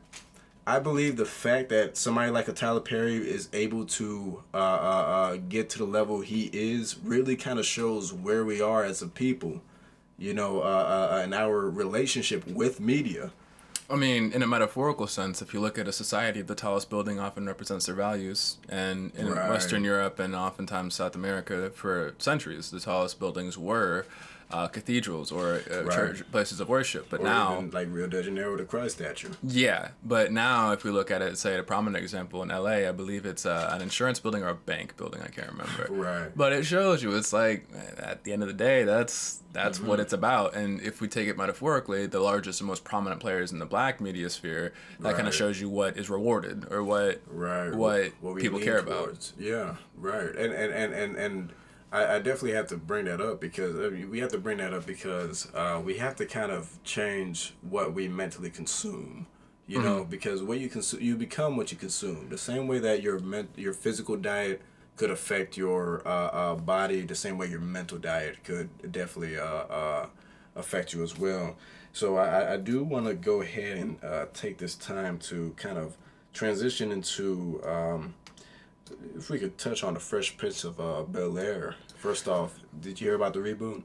Yes, I heard about the reboot, and I heard it's being produced by Will Smith. Now, I'm not sure what's going to happen to that after the whole situation with Jada Pinkett and him. Right, ain't that convenient? And Chris Rock. But, yes, I mean, obviously for the younger viewers that haven't seen The Fresh Prince of Bel-Air, it's going to be a drama, from what I gather, instead of a sitcom. Yeah. Because by very nature of it is a serious situation, but I like the angle of them taking a serious situation and making it more lighthearted. Exactly. I mean, you know, which a lot of black TV shows did back then. Yeah. In West Philadelphia, born and raised. Like, because my whole thing is like with the intro alone, you know what I mean? It kind of, when they said they were going to dramatize it, I thought that was absolutely just insane. Because from the intro alone, it's just like, you could tell it's a sitcom. Well, and I mean, I think that also the reason why The Fresh Prince of Bel-Air had that intro and it kind of, not trivialized, but it kind of was like, you get the gist. Yeah, of course. Because so many black Americans, that was their reality in West Philadelphia, born and raised on the playgrounds where I spent most of my days. Right. You know, started causing trouble in the neighborhood, you know, like that was the reality, so it's kind of like we can gloss over it. We already know what it is. Yes, and now let's do the real crazy thing, which is the premise of the show of going to your rich uncle's house. Right. And, you know, living a completely different life for the majority of black Americans. That was like, whoa. Which I do like that. I do like that kind of juxtaposition of, you know, his West Philadelphia background and him going out to live in Bel-Air, or it was California. Bel-Air, California, yeah. And and this is where, you know, Equis himself even wanted to talk with me a little bit more about it because I so fervently research things. And when it comes to economics, I think it would be interesting to touch on. To touch on as far as when it comes to just how prominent his uncle was. Uncle Phil was loaded. Yes, and it's important to know how these people came into their wealth and things like that. For a lot of our viewers, I'm sure you're aware of the grind that is becoming a lawyer or a doctor. Right. But we can also touch on in later examples, such as Blackish, the pitfalls. Yeah, most definitely. So in Uncle Phil's case, he was what we would call a partner at a law firm. So with a law firm, we also have to remember that this is the trajectory. I mean, Uncle Phil, we obviously see him. He's, you know, bald and with a gray beard. He's, you know, an older, established, portly man. Right. And not without success, obviously. Most def. So we have to kind of... He's been eating good. Most definitely. So when we look at an example of an Uncle Phil, I really wanted to figure out, even when I was younger, how do I become an Uncle Phil? Right. Will Smith was a cool, little funky, cool character, but I'm not gonna lie, both of us were kind of lame. Both of us were not, as we say, ladies' men back in the day. Right. So I was like, yeah, whatever. Like, he's the cool, suave character. I don't care about him. I care about Uncle Phil. And I even also cared about, like, Carlton. What was he going to do? Because he was trying to follow in his father's footsteps. Right. So, with it, you would have to, obviously, do good in high school. Most def, yeah. And for a lot of Black Americans, it's already a very difficult thing to graduate high school. And not only graduate high school, but do well in high school. You're talking high GPA. And so we're talking about a high GPA in high school. And from that, you would then need to be accepted into a decently prestigious... law school. No. Really? Decently prestigious university. You can go to law school without a bachelor's, but very seldom does that happen. Okay. Steps. Right. Yes. So you would need to do good in high school. And also we're talking about, not only the firm things of a GPA, but also to get into a good college, you would need to have really good extracurriculars. It would be, I need to see you were first or second chair on violin in the orchestra, or you were an all-star athlete. You don't have to be, like the best, but it would help if you had a good enough athletic ability to where you could play college football or basketball or something like that. Notable. Right. So you had to be not only a scholar to be good in high school, but you also had to have other skills, a leader in the clubs, a leader in this or in the chess team or something. So you had to be a very well-rounded, astute, and studious person that also was, embodying really and truly what college meant, where it was well-rounded. So for that, you would then go to a prestigious college, or you could go to a mid-tier college and still go to a very high-tier law school. It would just be a little harder. But so you would go to these colleges, and for these people, they would typically major in something like English or philosophy or a few other majors, because the most important thing besides your GPA in college for getting into a law school is your LSAT. Oh, yeah. Because for high schoolers, it's the SAT. And I remember when I was graduating around the time they switched from the 2400 based system to the 1600 based, back to the 1600 based. I think I got like an 1100 or something like that. Nothing great. 1100 out of 1600. Yeah. Tia and Tamara, remember? One of them got like a 15 something and one got like a 10 something. Yeah. Which one got the lower one? It was Tamara. So Tamara, she got like a 10 something. I got like an 1150. So I'm kind of floating around Tamara's intelligence, which by no means was bad. I mean, I was probably in like the I can't remember now. Is it? I can't even remember my score. Yeah, it was a while ago. I just remember it was burned in my head. I think like an 1150, maybe coming up on a 1200. Nothing to really turn your head at, but it wasn't bad. Right. But you would need to have obviously a high SAT score. And, the joke of the 90s and all that stuff was, how much Latin there was on the SAT, how much, random things. And it wasn't really a thing of like... You can't study for it. You study how to take it, not study the content individually. Exactly. So it's like practice problems. Right. But the LSAT is a very, very, very important exam that is probably the singularly most important thing besides your GPA in college to get into a good law school. Yeah. So let's say you do... okay, or let's say first and foremost you do fantastic in high school and you get into the Harvards, the Princetons, the this, the that. Then you would be able to go to a good school, and the problem is that if you were not at that caliber though, and you flunk out of those, that's all she wrote. But let's say you actually are at the high echelon that's able to maintain and do it. Because remember, the hard thing about these colleges is you have a lot of valedictorians and a lot of high achieving people. Right. If you have all the valedictorians coming to Harvard, there's only going to be one valedictorian at Harvard. Exactly. And that, So you have all these people that are the stiff. Yeah, you're the creme de la creme when it comes to your area or even your state, but it's like you're literally amongst the creme de la creme. So you're coming into an insanely vicious area.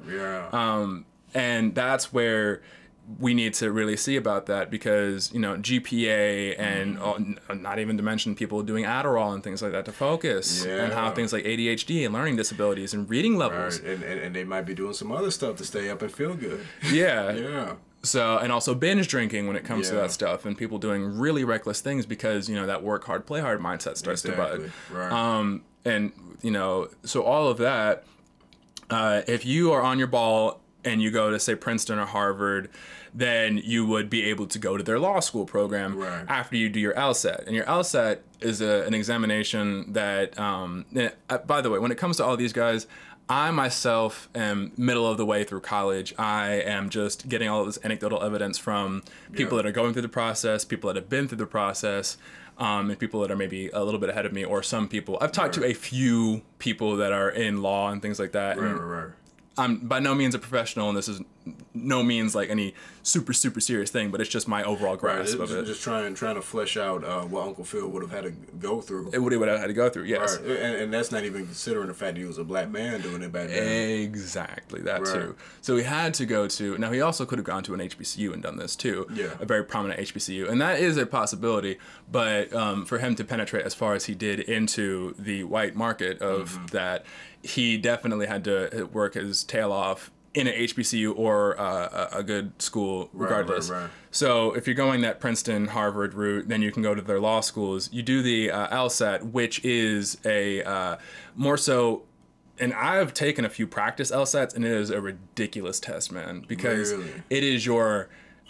Because you have to be able to break down arguments, and you have to demonstrate a very, very high level ability to understand the concepts that are being, like, logical fallacies and things like that, and being able to call things. And they'll ask you really weird logic-based questions. So that's why, you know, I heard you say, but a bachelor's of philosophy, a lot of people do get. That makes sense. Because you have to be a very good abstract thinker to be in law. So, and then, and you know, a few people, like, there's been stories of engineers or mathematicians that got bachelor's degrees in those things going and doing well, but English or philosophy are two major ones I hear about. Or pre-law as well, which makes sense, because you need a firm grasp of the language in order to go into law, as well as, you know, philosophy and how arguments are formed. The anatomy of them. Exactly. So with that, you would then go take your LSAT and go to this school, and that's a 3-year program. And, you know, in college, the people you interact with, you know, they may be doing a different major, they may be doing this, maybe doing that. But when you're in law school, it is like, no. You are on this track with these people. These are your classmates. First year, second year, third year, like, these are the people you're with. And all of that. And let's say, and you have a very low margin of error. Like, I can imagine. Like, you can flunk out of law school. Not to mention how expensive it is too. Boy, and that's the thing, in certain careers, a lot of people, they get so far and they've dedicated their lives to it, and then you flunk out. You know, a lot of people, they choose not to be here with us in the land of the living. Exactly. Certain things, you know. So let's say that, you know, already that is already like some bravo that you have, you know, come to completion of law school. There is one final thing before you can legitimately practice law in America, and that is you have to pass the bar examination. Boy, and I heard that's a beast. Yes. So the two big hurdles, there's several big hurdles along the way. I mean, the first one just being high school, you know. But let's say you go all the way and you pass your bar examination, you passed it from a very good law school, and you passed it, and now you are licensed to practice law. And now this is where the law schools come into play. There's a discussion of T14 or T5 or T50, and for those that may not know that, it means like the top schools, because a lot of times, and even what Equis and I were talking about, when it comes to the good old boy system. With the good old boy system, you know, it's that fraternities and where that comes into play, you have these law firms that may be only picking people from certain colleges. So if this is a top law firm, well, a top law firm, and these are but majority of Princeton graduates, guess where they're going to go recruit? Princeton. Yes. And a top law firm from, you know, Columbia. So then they're going to go and they're going to get Columbia graduates. The good old boy system, everywhere. All over. So if you're grabbed up by a large law firm, you're going to be working your way through the top you know, and you're going to be working and working and working. These guys, you know, the majority, when people talk about lawyers, you know, it's not just objection, Your Honor, objection, objection. No, like majority of it is reading litigation, you know. Right. And boy, yeah, they got to get in them cases and know how to break them down, and the amount of memorization that has to be done. And well, yeah, it's discussed even in law school. People have to be comfortable with reading about 300 to 400 pages a week of material. Wow. And this is not, you know, this isn't cat in the hat. This isn't no fun leisure reading like Fault in Our Stars or anything like that. This is technical documents, and this is cases and things like that. You got to be able to go through that. Yes. So you will be reading all of these things and going through, and it's majority reading and understanding, preparing your cases if you are you know, a court lawyer. And there's so many different types of attorneys too. So many different types of law to go into. You know, it's corporate counsel, meaning, you know, like the people that are drafting up the terms and conditions. Right. That all of us read thoroughly, right? Oh yeah. We all read thoroughly through before. From front to back. Making sure it's legally bulletproof and everything. Right. And there's you know, family and law. There's divorce lawyers. There's workers' comp lawyers. There's all these different types of lawyers. And that's all before even becoming a partner. Yeah, well before becoming a partner, because you have to work through, and you start through as a baseline attorney, and you work your way up through. And I'm not 100% sure on the specifics, but if we're assuming it's similar to the banking model, you would typically be spending anywhere from 3 to 5 years at each level. And that's it would go kind of like with banking, like analyst and then associate, and then I think it's after that director and then VP. And so that's like the 4th level on this thing of like bosses. That's when you start talking about like the partners, quote unquote. Man, and to think that Uncle Phil had to go through all that to get that crib in Bel Air. Man, he had to be about it. Yeah. And you see, you know, in today's dollars, an approximation would be if you were to start as a lawyer at a top law firm, you know, you're talking about offer it maybe $150,000 to $200,000. Yeah. Not immediately, maybe like $100,000 starting, and then, you know, very quickly $150,000 to $200,000, and then next level $300,000 to $400,000, next level maybe $700,000 to $800,000, and then we start reaching a partner is where they start you know, you own a share of the company or the firm, so that means that you get to share in the profits of the firm, and that's where you start hitting that echelon of the 1.5 to $3 million kind of incomes. And crunching in today's dollars, Uncle Phil was probably making in the realm of $1 to $1.5 million a year. Yeah. Man, that is insane. Being a partner at a law firm. But remember, this is also taxed, so he's paying. Oh, yeah, boy. So, you know, and that's where, I mean, he's a lawyer, so he obviously probably is very savvy with it. Yeah. But it's a thing where, you know, the top tax bracket in America right now is about 37.5%. So about 40%. And it's gradual. I remember, like, tax law, I'm not 100% straight on it. I'm not a CPA or anything like that. Right. But he's paying anywhere in the realm, especially also in California, which has a significant state tax. And being in Los Angeles, a significant city tax, I could easily see him paying as much as probably $500,000 in taxes. I'm talking about 5 times a 6-figure, you know what I mean? Yeah. And it's really good that you did a research on everything, like when it concerns that, Mark, because it really fleshes out just how much of an anomaly an Uncle Phil is work-wise. But one thing I do want to say, as far as now, I don't know how the new show does it. I don't know why they wanted to reboot this as a drama, but I think one thing that Uncle Phil, or, you know, as far as the whole legacy of Fresh Prince of Bel Air, we have to appreciate Uncle Phil really served as a great father figure, and he always had great lessons and stuff like that when it came to well, you want to say R.I.P. Uncle Phil? First things first, rest in peace, Uncle Phil. For real. Yeah. No, we got to do this scene. First things first, rest in peace, Uncle Phil. For real. But I just saw it on your face. You were trying to hold it back. Like, I need to say it. But That's for all you J. Cole fans out there. Shoot, for all your Uncle Phil fans out there. Yeah. But we really gotta appreciate the fact that he was a really good. I mean, we use the term father figure, but just a good black male figure, you know, and that's why a lot of people clung to Uncle Phil, because I mean, the Fresh Prince of Bel-Air wasn't just Will Smith; it was a really good dynamic between him and Uncle Phil and Carlton and all these different Aunt Viv, you know, the first one, the dark skinned Aunt Viv, of course. And just the lessons that would be taught within the show, yes. You know, and after you share your thoughts on that, I do want to kind of transition to even another good father figure that I would like to touch on as well. But share your thoughts when it comes to yes. that point.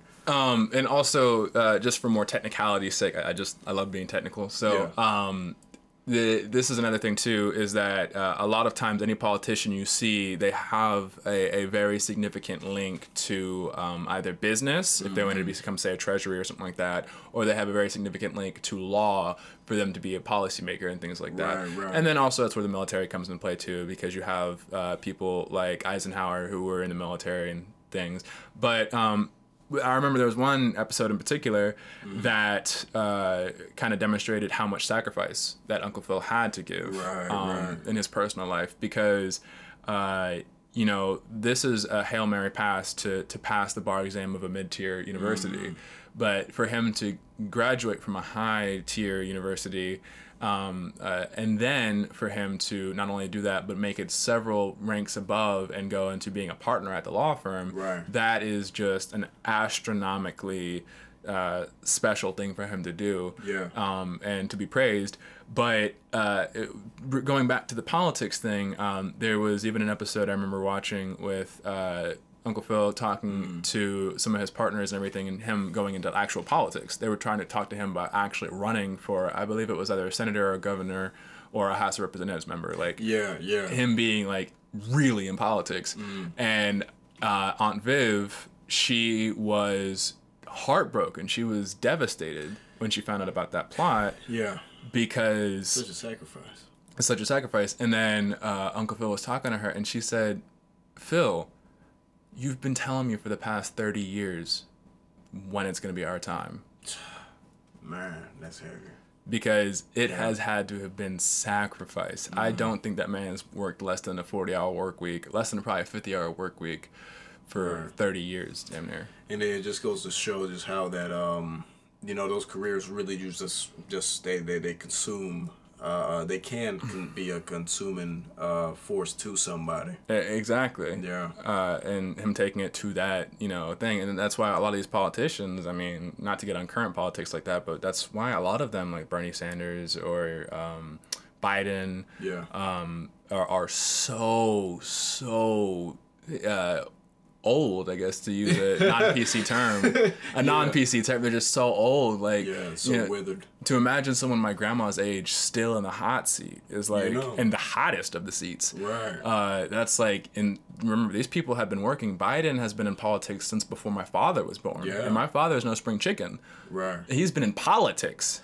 Man. So. And still sitting in that hot seat. Armchair in the 80s. So that's just something, I guess, to look at, of just the level of sacrifice and how his mindset has been. And you even see how with Carlton, he puts a lot of pressure on himself because, I can imagine. And it's a big thing that happens with those cases. Huge shoes to fill. Humongous shoes to fill. So much so the contemplation of using drugs and things like that. Yeah. Just trying to keep up. Yeah. So it definitely...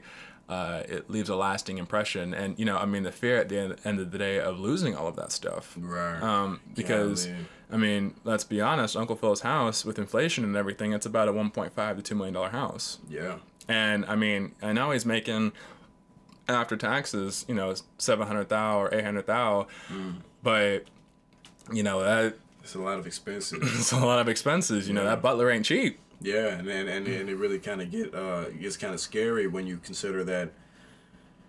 I mean, the amount of black families that have lost wealth, be it taken from them or circumstances, and that's, gosh, that in itself is a whole nother situation as well. Yes. So we can switch gears though if you want. No, touch on the like, thoughts on him being a father figure. Okay, yeah. So him being a father figure, yes, I definitely think he was foundational and important to Will Smith, because a lot of times people in the black community have to deal with either a deadbeat father or a father that was never there. Yeah. And, while it is mentally a strain to have such big shoes to fill, that at least means it's positive pressure upward. Right. And it allows, just like you said, it's a push to do something. Because it's like, I'm not doing jack compared to what my father was doing, versus, because, when someone, if they're like, I'm 30 and I haven't been locked up yet, compared to their fathers, they're living life. Even though they're working at McDonald's. Right.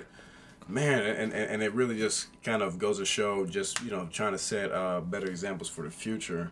But as far as to actually transition, which is a very clean transition, Ray Campbell from Sister, there was actually an episode where he did something similar to Uncle Phil, where he was actually running for, I think it was governor of Detroit as well. And I want to kind of highlight Sister as far as like, it was a really good TV show, and I really didn't realize the similarities because it does have kind of a dark backdrop of, both of them being orphans, and being adopted by two different parents, and the mother being dead and all these different things. But, of course they made it a sitcom. Yes. And it kind of lightens it, but they also do touch on a lot of really pertinent situations, and Ray Campbell is another good example of somebody who, made a way, and I actually do appreciate the fact that he was entrepreneur. He owned his own limousine business, as well as Lisa owned her own business, even though, her business, didn't start getting off the floor until a little later, but her business not getting off the floor until a little later, but I think that was really a good example of, like, when he was helping Lisa with her business, and it was just like actually building black business and stuff like that. Yes. So Sister is another good example of a good father figure as well, and I mean a good family dynamic overall, even though most definitely they weren't married. Ray Campbell definitely plays a straight man in that situation. Right, but I do want to take this time, because there's a good bit of stuff that we could cover, but I do want to take the time to even talk about black kids TV shows. You know what I mean? I was talking to somebody, and I was actually reminded of the show Little Bill. Yeah, you ain't thought about that one in a minute. I haven't, but that was some baller jazz music they had in that show. Oh man, yeah. And it's one of those things where you really don't see a lot of that in this day and age, especially without an agenda. Because I was actually thinking about, first off, Little Bill. You know what I mean? You have a black a black TV show with a good black family. With a dark skinned mother. Which you really don't even see that much in this day and age, and it taught good values, and it was really good for kids to be able to see themselves represented. And you had shows, for instance, like Proud Family and That's So Raven, which which showed black faces on TV in a positive light with lessons. But the kicker is both of those shows have been rebooted and are now being used as agenda mules. Yes, and there is a certain amount that we can be upset with, the agenda mules, but at the end of the day, since we've even talked about this, the genesis of sitcoms and even TV has been agenda pushing, but I guess it's how oppositional is it to the culture at large. Yeah, and the thing about it is, it's not true to what the shows used to be. Well, that too, and it's definitely, if you're going to push an agenda, hey, just use a different IP. Right. Because you're tarnishing the legacy that those things had. But, nothing is sacred in Hollywood. They'll reboot the hell out of anything. Yeah, and that's another thing that even has to be touched on is, when it comes to, because, I have no desire to, watch these shows or anymore, but we do have to stop allowing media to be, letting nostalgia push our tastes in media, because oftentimes, the reason that Raven's Home exists and the Proud Family Louder and Prouder exists is because so many people were nostalgic for these shows, and wanted them to come back, and now it comes back and it's tarnished, you know, and now the legacy is kind of dashed away. So that's definitely something to be cognizant of, and it's not surprising that they did it because they're truly not geared for kids anymore, even though they might be on Disney. Is you know they make there's this whole market of kind of nostalgia. There's this whole nostalgia market that's been pushed to millennials, especially, and so this is just another example of them kind of playing into this nostalgia market with the Proud Family and That's So Raven. Well, yes, and I think as far as when you're talking about not really for kids, I mean, we're definitely going through a culture shift. Most def. In large part in the Black community, but as, you know, America as a whole. Right. So when it may have more, say, LGBT things, or it may have more agenda pushing on swirling or stuff like that, right. I think I very much so take a kind of watch and see kind of perspective on things, to where I just want to see what's going on. And I want to let the world tell me what it is. So, I mean, you can obviously condemn certain aspects as they differ from your views and your personal beliefs, but I also think to me, the tarnishing aspect of it is the resurrection of a laid to rest intellectual property, right, and then the mutilation of it for a new cause. If you're going to do something for a new cause, don't mutilate something. And that's, I feel, a big point when it comes to that, is the fact that they kind of took away from the fact that it was a Black TV show and made it an LGBT show, or in the case of Raven's Home, you know, made it a show where, you know, there's no good Black male influence in the show. So you have that aspect. Don't worry, I only got a few more topics, and then we're gonna get into the main dish. So, you know, do not worry, do not fret. What do you think about? I mean, with the Boondocks, you think they're gonna do a reboot? No, because it was such a politically hostile TV show. Yeah. That them resurrecting it, I mean, someone may have the gall to, but yeah, if it doesn't have reception. If it doesn't have Aaron McGruder's name on it, I'm not watching it. Yeah, that's true. I mean, if it doesn't have Aaron McGruder's name on it, it's not the Boondocks. That's why we don't talk about the fourth season. Yeah, exactly. Yeah. One thing that I do want to touch on with the Boondocks, and then I want to kind of get into the main dish of this episode. With the Boondocks, I don't think that it would be able to survive in this day's climate. I mean, truly, it would have been a flounder out of water. Well, and that's where I would slightly disagree with you, Equis. Because I watch South Park at my job, since that's what they throw on sometimes. Yeah. And I am consistently astonished at the gall of the topics that they will discuss. Now, will it be hated on Twitter? Of course. Yeah. But even look at a contemporary example of Dave Chappelle and his full-on war against the transgender community now. Right. I think that you're not giving enough credit to, you know, viewers like us. Right. And how much that, you know, there are still people that would support it. And I think that is a point. That is a point. Now, would it survive under certain networks? Most definitely not. You know, they're at the mercy of whoever is funding them. It wouldn't be on Cartoon Network, for instance. Would it exist in certain spheres? No, it would be axed immediately. But I just think that it would probably not have the same budget. Yeah. That's one thing. And it would probably not have the same critical, wide reception, you know. That is true. But could it survive? I think it could. It would just definitely be so much more visible in terms of how it gets lambasted on Twitter or on YouTube or something like that. Here's the irony. I believe that a lot of people that are calling for the Boondocks back, because they might, you know, just... the Boondocks is a very versatile TV show in the fact that it's able to appeal to, you know, people that are...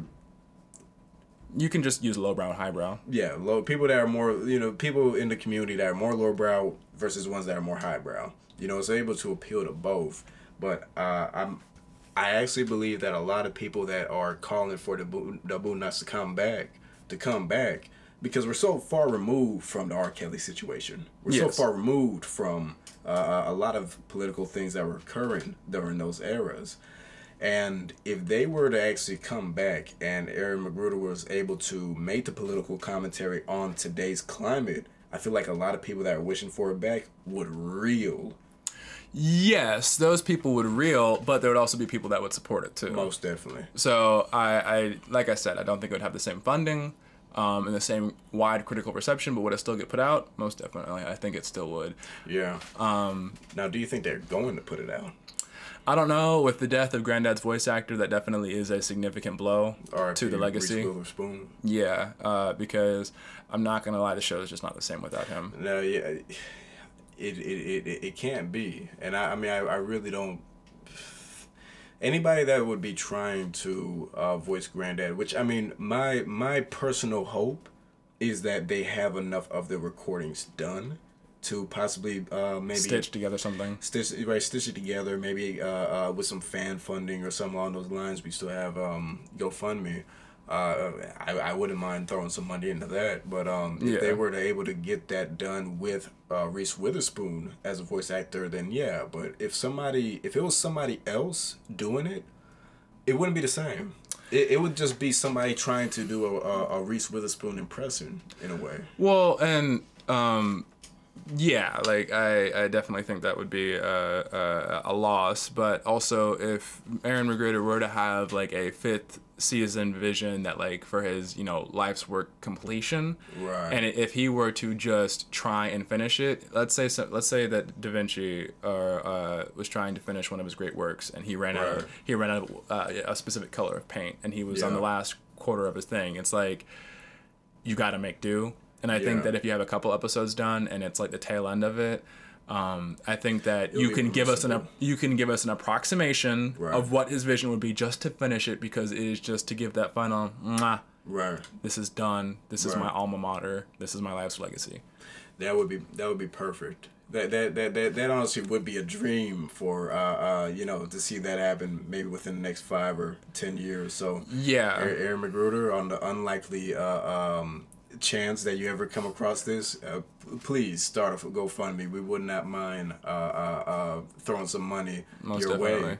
But to get to the meat and potatoes of the show, recently we had, and I'm not sure if you actually, do you know how Blackish ends? No, I'm not familiar. So actually what they did is they had a funeral for the home a funeral for the home that they had on the Blackish set. And what they did is now they're moving from the white neighborhood into a black neighborhood. So what are your thoughts on initial thoughts on that before we get into just the whole entire unrealistic thing that is Blackish? I mean, there's multiple angles, on initial hearing, they can go one of two ways: moving into a black neighborhood of a bunch of Dre's, or moving into a black neighborhood because he lost his job and they're just trying to move into a different house. Well, it seemed like it was out of a want to connect with the black community more.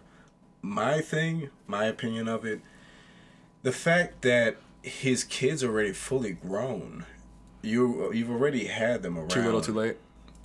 Come on, right. Okay. It's too little, too late. I mean, to me personally, as somebody, critiquing the plot of everything, most of the kids are have already gone through puberty. Zoe's already out of the house. Zoe's already out of the house. They're all older. And so whatever, you've already had them grow up in this white area. They've already been imprinted by that experience. So you moving them into this newer area is not really gonna make much of a difference. Heck, even the kid, I think on the show he's like freaking 6, 5 or something along those lines. So I mean, maybe for him there might be a bit of demonstrable difference. Yeah. Right, but as far as like the whole house, I feel like it almost is a statement on how sad it is that his mindset didn't change for so long, because the creator of the show, Kenya Barris, he's very much it seems like this show was made for white liberals,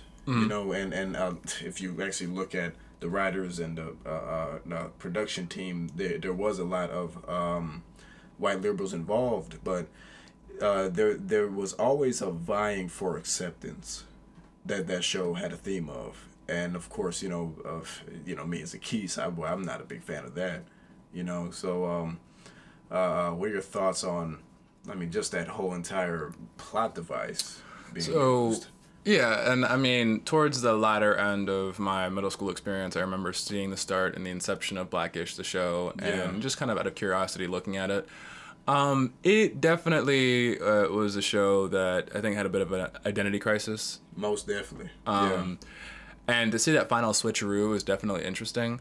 But I've also seen even changes in people, including, say my mother and things like that, that they have gone through realizations and actualization that for one reason or another has been stunted. And I subscribe to the notion of better late than never. It's never too late to do the right thing. Yeah, right. Now, I'm not saying that in the case of his thing, it's the right or wrong thing to move from his neighborhood to that neighborhood. It's just, I'm sure that Dre is not going to have a constant comparison anxiety, for example, in that neighborhood. And it's all about you and the reality that you make for yourself. Yeah, and well, I guess I do. Or there is a certain air of being forgiven when trying to be forgiving when somebody has been, I guess, a bit misled for so long and finally try to make the decision. Because, I mean, at the end of the day, the youngest child is still there. So there is still that factor. Not all hope is lost. Well, and it's also there's two examples to me. It's the sunk cost fallacy, because that's the thing of it takes a lot of courage to admit that you're wrong, especially so far deep into something. And so quitting contributing to something that you see isn't working, and having the courage, because Dre, he's not a spring chicken. He's an older man, and making such a cataclysmic change in his life was definitely uncomfortable for a lot of people in his family. Yeah, I can imagine. So that is one serious note, but also another thing too is, the best time to plant a tree was 50 years ago. The second best time is today. That's true. Yeah. Because every day that you don't go on with that is another day of regret. So if you have it seriously in your head, it's just like plant that damn tree. Because while, Zoe and Junior may have gone on and done their things, you still have impressionable children. Still developing. And I mean, this is also, the slightly amoral thing, but, I'm also like, this is a bit of an experiment now. Right.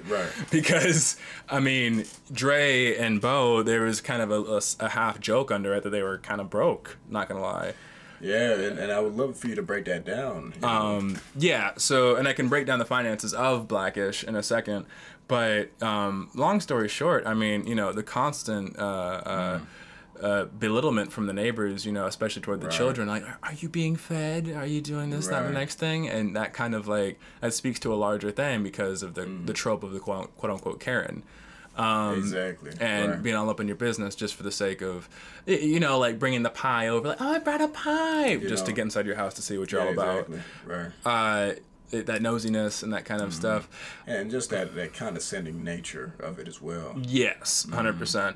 So with it, I definitely think that for those children, I'm very curious now with Zoe and them.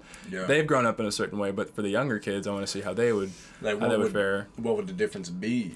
Yeah. Right. With a 5-year-old versus kids that are pushing 16, 15. Yeah, and another thing too is so as I was talking about the changing of means, Dre, Equis and I have always been in. For a long time, held Dre in admiration as like the cool dad, Boy, yeah.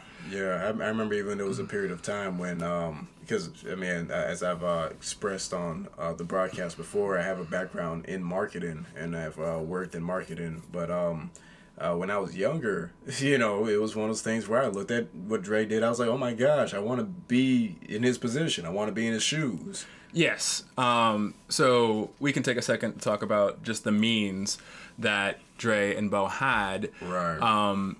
and you know how it's almost impossible to fathom that they were having financial hardships, even though they were both having very high profile careers. Right. But it's all about living below your means. It's not how much you make; it's how much you save. Which is something that a lot of our people have an issue with. So if you could go and break that down Yes. for us, for the So audience. when it comes to this, a very prolific thing in the first episode for Dre was that he was supposed to be promoted to the VP of the company just in general, this firm, this marketing firm, and he actually got turned into the VP of urban marketing, I believe, right? Yeah, I Something believe that's like what that. it was, yeah. And that's a whole, you know, little ditzy little racist thing in and of itself, but yeah, you're in the urban department. You know why. Because you're hip. Yeah, you're with it. And then you also have Bo, who was an anesthesiologist. Right. And for those that don't know... And she did get it promoted to the board. Okay, awesome. So I'm taking a snapshot of Bo and Dre's finances at them being a VP at a sizable marketing firm, and Anesthesiologist. Bo being an anesthesiologist. Right. So for those that don't know, an anesthesiologist is the one that deals with, you know, the funny gas, the knockout gas kind of thing. Right. And it is very important because you, in a way, are putting someone in a kind of more permanent, in a coma. Right. That, you know, you're not killing them and bringing them back, but you're definitely putting them in a very, very, very depressed state. Right. That needs to be carefully monitored and things like that. Very particular science that goes into anesthesiology. Yes, and so with the medical profession as a whole, it actually follows very similar to law, and that's why those two degrees, law and medical, are denoted so closely tied. Yes, and you also have those doctor-lawyer combos very often. Yeah. Boy, ain't that so. But with the MD, you have they're denoted as a medical doctor, and the same thing with a lawyer. They are referred to as a JD or a Juris Doctor. Right. Now their title is not doctor. They can't use that. I actually found that was an interesting thing. Ain't that so? That's interesting. Yeah, they unless you are a medical professional, you cannot use doctor. So a lawyer cannot. I'm Doctor So and So. No, you're a lawyer. You're JD. You're so and so JD. Like, that's what they always joke about, how all these letters they have on the end of their name. Right. Because, you know, so-and-so and so-and-so, CPA, a certified public accountant. Right. So-and-so and so-and-so, MBA, Masters of Business Administration. Right. So-and-so, MD. Right. So, yes, Bo went through the medical school route, and, you know, in large part for...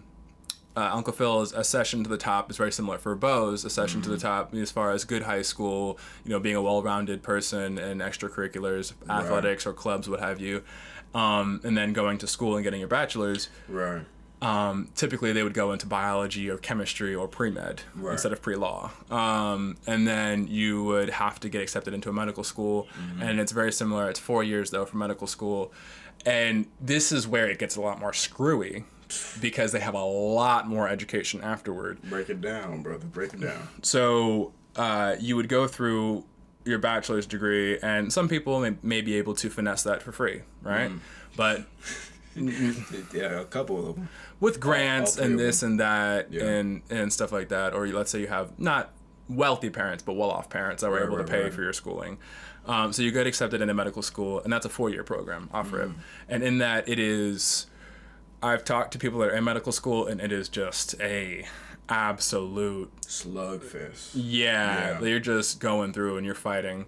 I mean, books. Textbooks. Your face is in the book. Some people fall asleep studying. It consumes a good bit of your life. Yes, and talking to them, they have and it's we can talk about like brute force studying, where it's just you know, you read it again, you read it again. Like, you know, just crack open the books and read it. It's one of my friends that I've had that is a medical student. She was saying, like, you literally can't do that. Like, you have to just, like, Anki and, like, they have to, like, almost use algorithms to learn how to study faster. Yeah, because it's one of those things that when you start to get into those careers, law and medical, you actually get into where you have to learn the art of studying. Because Yes. even the I forgot his name, but the channel I showed you with the Asian gentleman that teaches how to study. Yeah. You know, like he is a doctor, and that's why he had to sit down and study the art of studying because it's just that intensive. Yes. So after that, let's say that you make it through, you then have to pass several boards to actually pass medical school and everything. Right. And there's actually a final board after your residency, I believe. There's two or three boards, Yeah. and but after you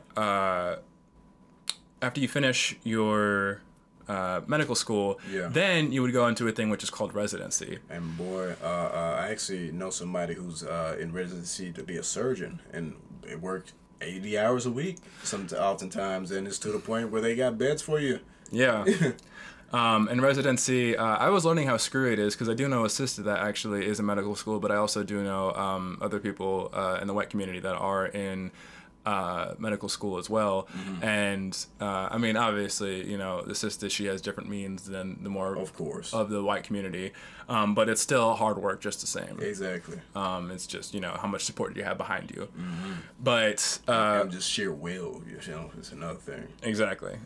So with that, you know, the competition for residency is deadly serious. You're fighting not only to get into medical school, you're fighting in medical school to Right. get to a residency. Man, and that's where a lot of people, just like I said with the law school, a lot of people, when they see that they didn't make it as a resident, they choose not to stay here in the land of living with us. Exactly, and that's, you know, full of drugs, full of all these different coping mechanisms, full of Right. binge drinking and all that stuff, because of just that, you know, work hard, play hard mentality that starts to Right. form. So after this, you come up to residency, where, you know, there's different pathways. If you were to say be a pediatrician, or you were Right. to say be in Bo's case an anesthesiologist, or proctologist or gynecologist and things like Right.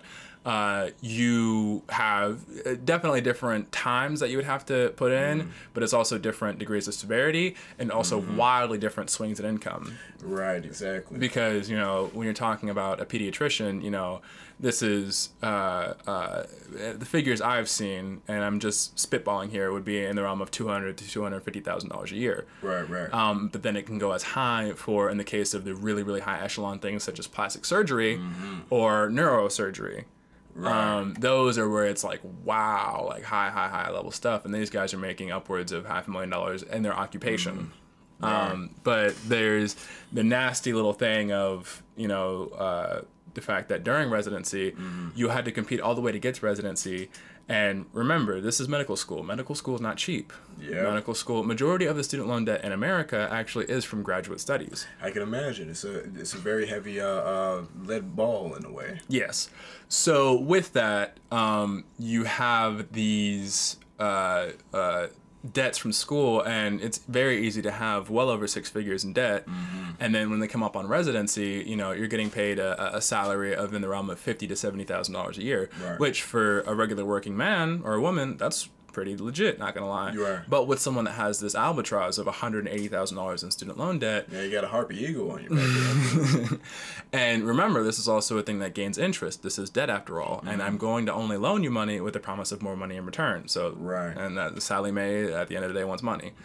So it is definitely a thing where you're making very low wages comparatively to the amount of debt, and you're doing Right. this for, you know, anywhere from 4 to 7 years. Right.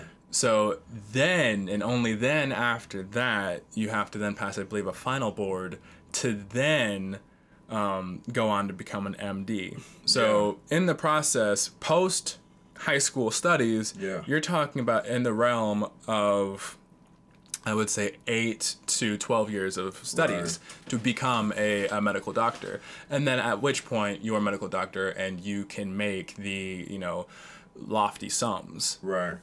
And now I think this is a good time to kind of touch on just how, sorry for the squeaking, we're kind of moving in my chair, but we're perfect. But this is, I feel, a good time to kind of touch on just how the Blackish dynamic wouldn't be able to work with how busy Bo and Dre would have been. And not only that, but also the financial aspect too. Yeah, if you could definitely touch on the financial aspect. Right fast. Yes, and a trope amongst all of these things is basically, be good in school, work your way through college, and then start this long pathway, and then you can make the big bucks, right? Right. So with Dre, it's very much the same.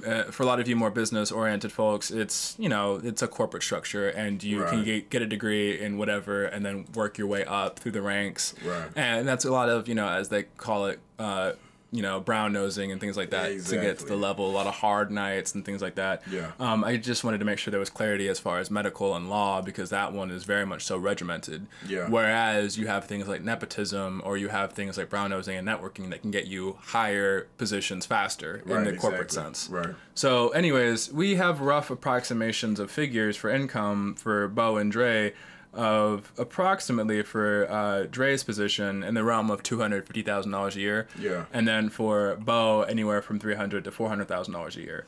Right.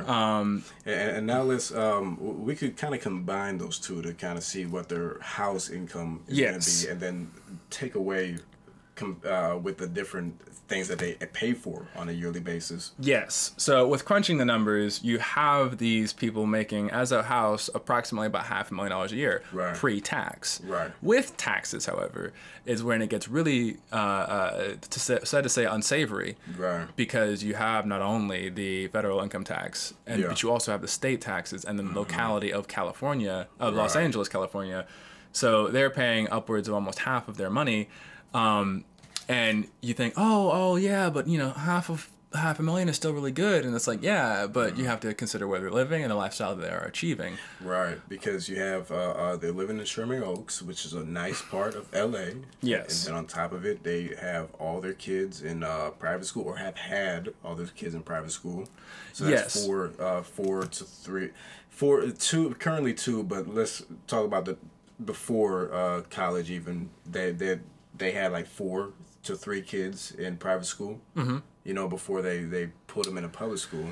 And yes, so with private school, that costs as much as, college tuition a year. Right. So we're talking about $10,000 to $20,000 a year per kid. Right. And then we also have to consider the house that they live in. And apologies if we sound like we're rushing a little bit. It's just that we've been talking about the whole of Black TV and I guess the origins of it, and I guess I don't think they're gonna have no qualms. No qualms? No. Yeah. Okay. So yeah, and just to quickly demonstrate, and before we continue though, Equis, I also wanted to know, is Blackish a good summation point that we can get to? Yeah. That, and then we're talking about the future. Awesome. Yeah. So for all of us, I would say that back to the numbers at hand, you have Bo and Dre, which are making, like you said, about $500,000 a year. And then half of that, you have to remember, too, that their house they're living in, which, media would have us believe is a middle-class home, is quite honestly approaching a 1%er home in the Los Angeles area. Right. Because the 1% salary, believe it or not, to be making 1% in Atlanta would be somewhere around $500,000 a year or $600,000 a year as a household, and for LA it'd be probably about $700,000 to $800,000 a year. Right, and the house was very illustrious, and it had a suite for like a whole separate guest house. Yes, so that's where housing affordability comes into play for them. They're not, people making that much money are not immune to housing affordability problems. Right. So then you add in a nanny. And the nanny and things like that. But, Bo and Dre's house, looking at approximations of it in Zillow and things like that, it's a $1.5 to $2 million house with a mortgage anywhere in the range of $10,000 a month and up. Oh, my gosh. And not to mention the HOA fees. Yeah. And HOA fees, that's a whole discussion and a half, because that's basically like local communism. Yeah. You put all your money into this thing and we'll take care of you, comrades. But right. So you got all those factors. Yeah, and I was really crunching the numbers because Dre has that closet full of Jordans, and those are $200 or $300 a pop, and exactly. You had upwards of 50 pairs, and you have them going cars. Up in new cars with payments that are approaching $1,000 a month per car. Right.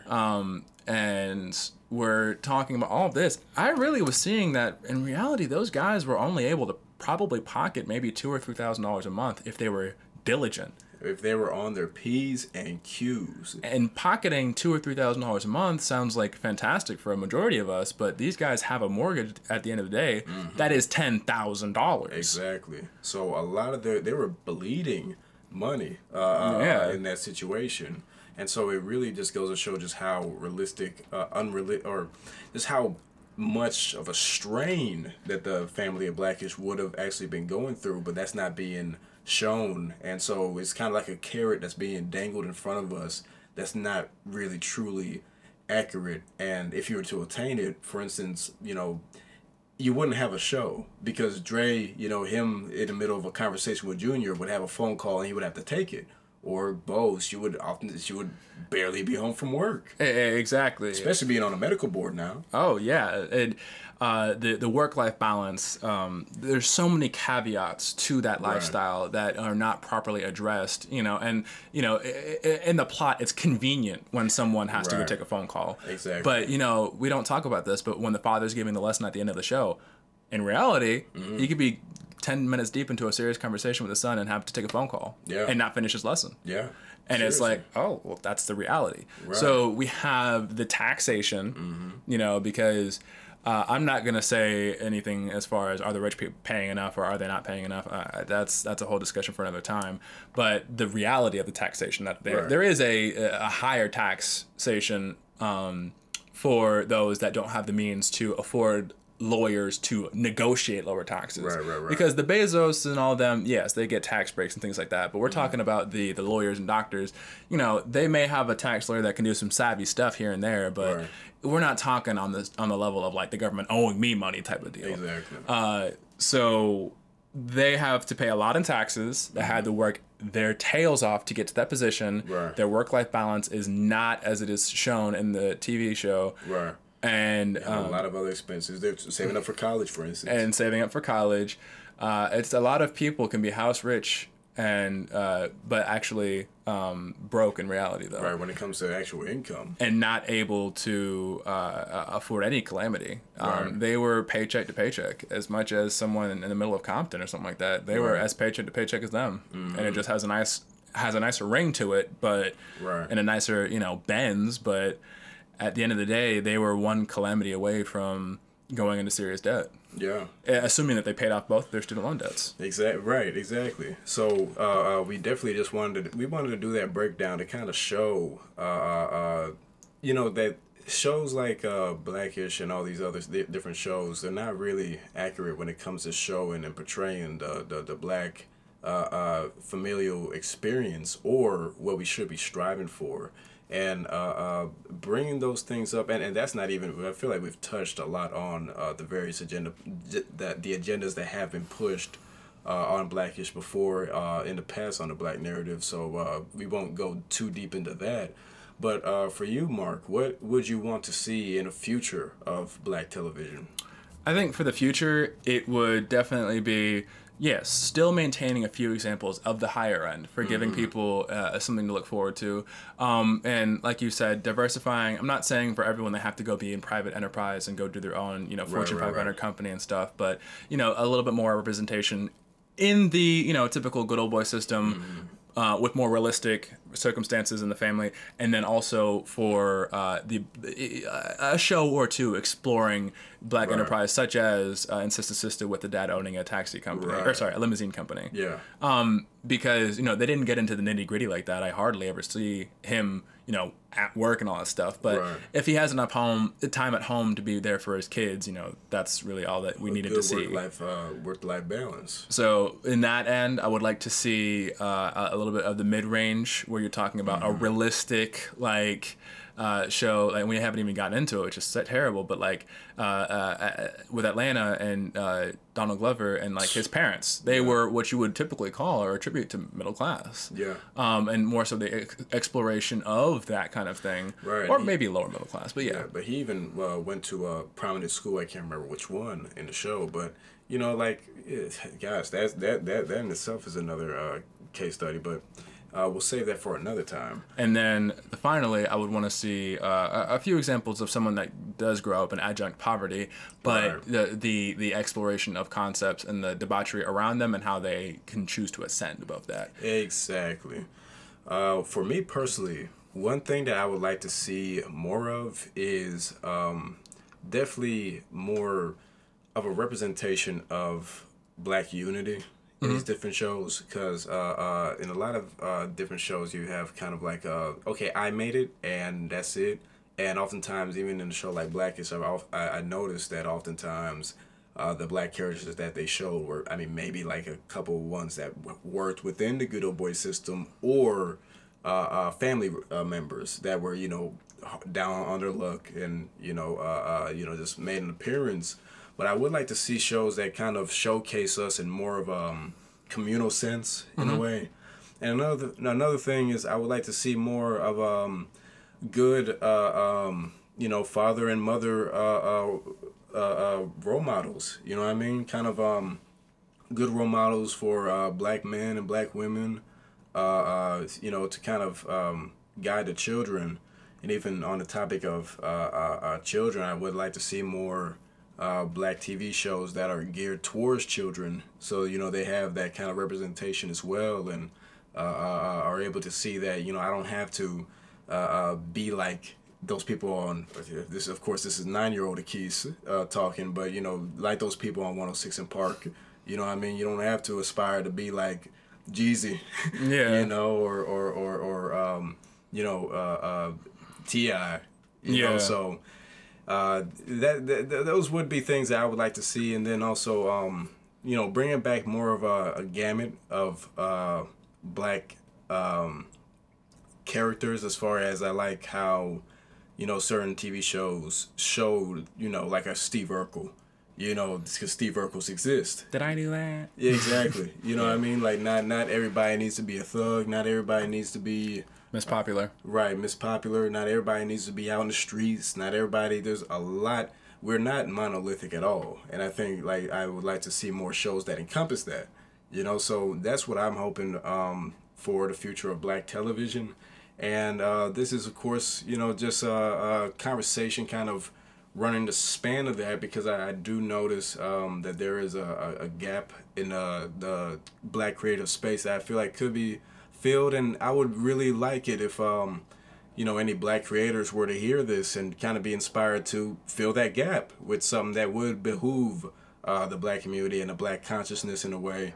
And I mean, it doesn't need to be anything preachy or, you know, overly righteous or zealous, but you know, something that doesn't detract from us. You know, something that we could actually enjoy and kind of glean some good lessons from without it being political, or, you know, like Blackish did, you know, try to solidify us with try to solidify being a Democrat within our culture. You know, I would like some apart from that, you know. But any parting words, Mark, for the audience? Or I think I couldn't have said it better myself. And there's just a lot to look at in the past. There's a lot to observe in the present, and there's a lot to speculate on and discuss in the future. And just hopefully that this discussion could inspire those listeners, all of you, to keep more of a watchful eye, and definitely have some critical thinking when you're watching the show of what angle are they pushing, what are they showing and rewarding, what are they kind of preaching as normal or attainable, right, exactly, or expected of you. Staying vigilant. Yes. Right. And so with that, family, it was a good talk. And if you made it this far, props. So this was it for today. And be one. See you in the next broadcast.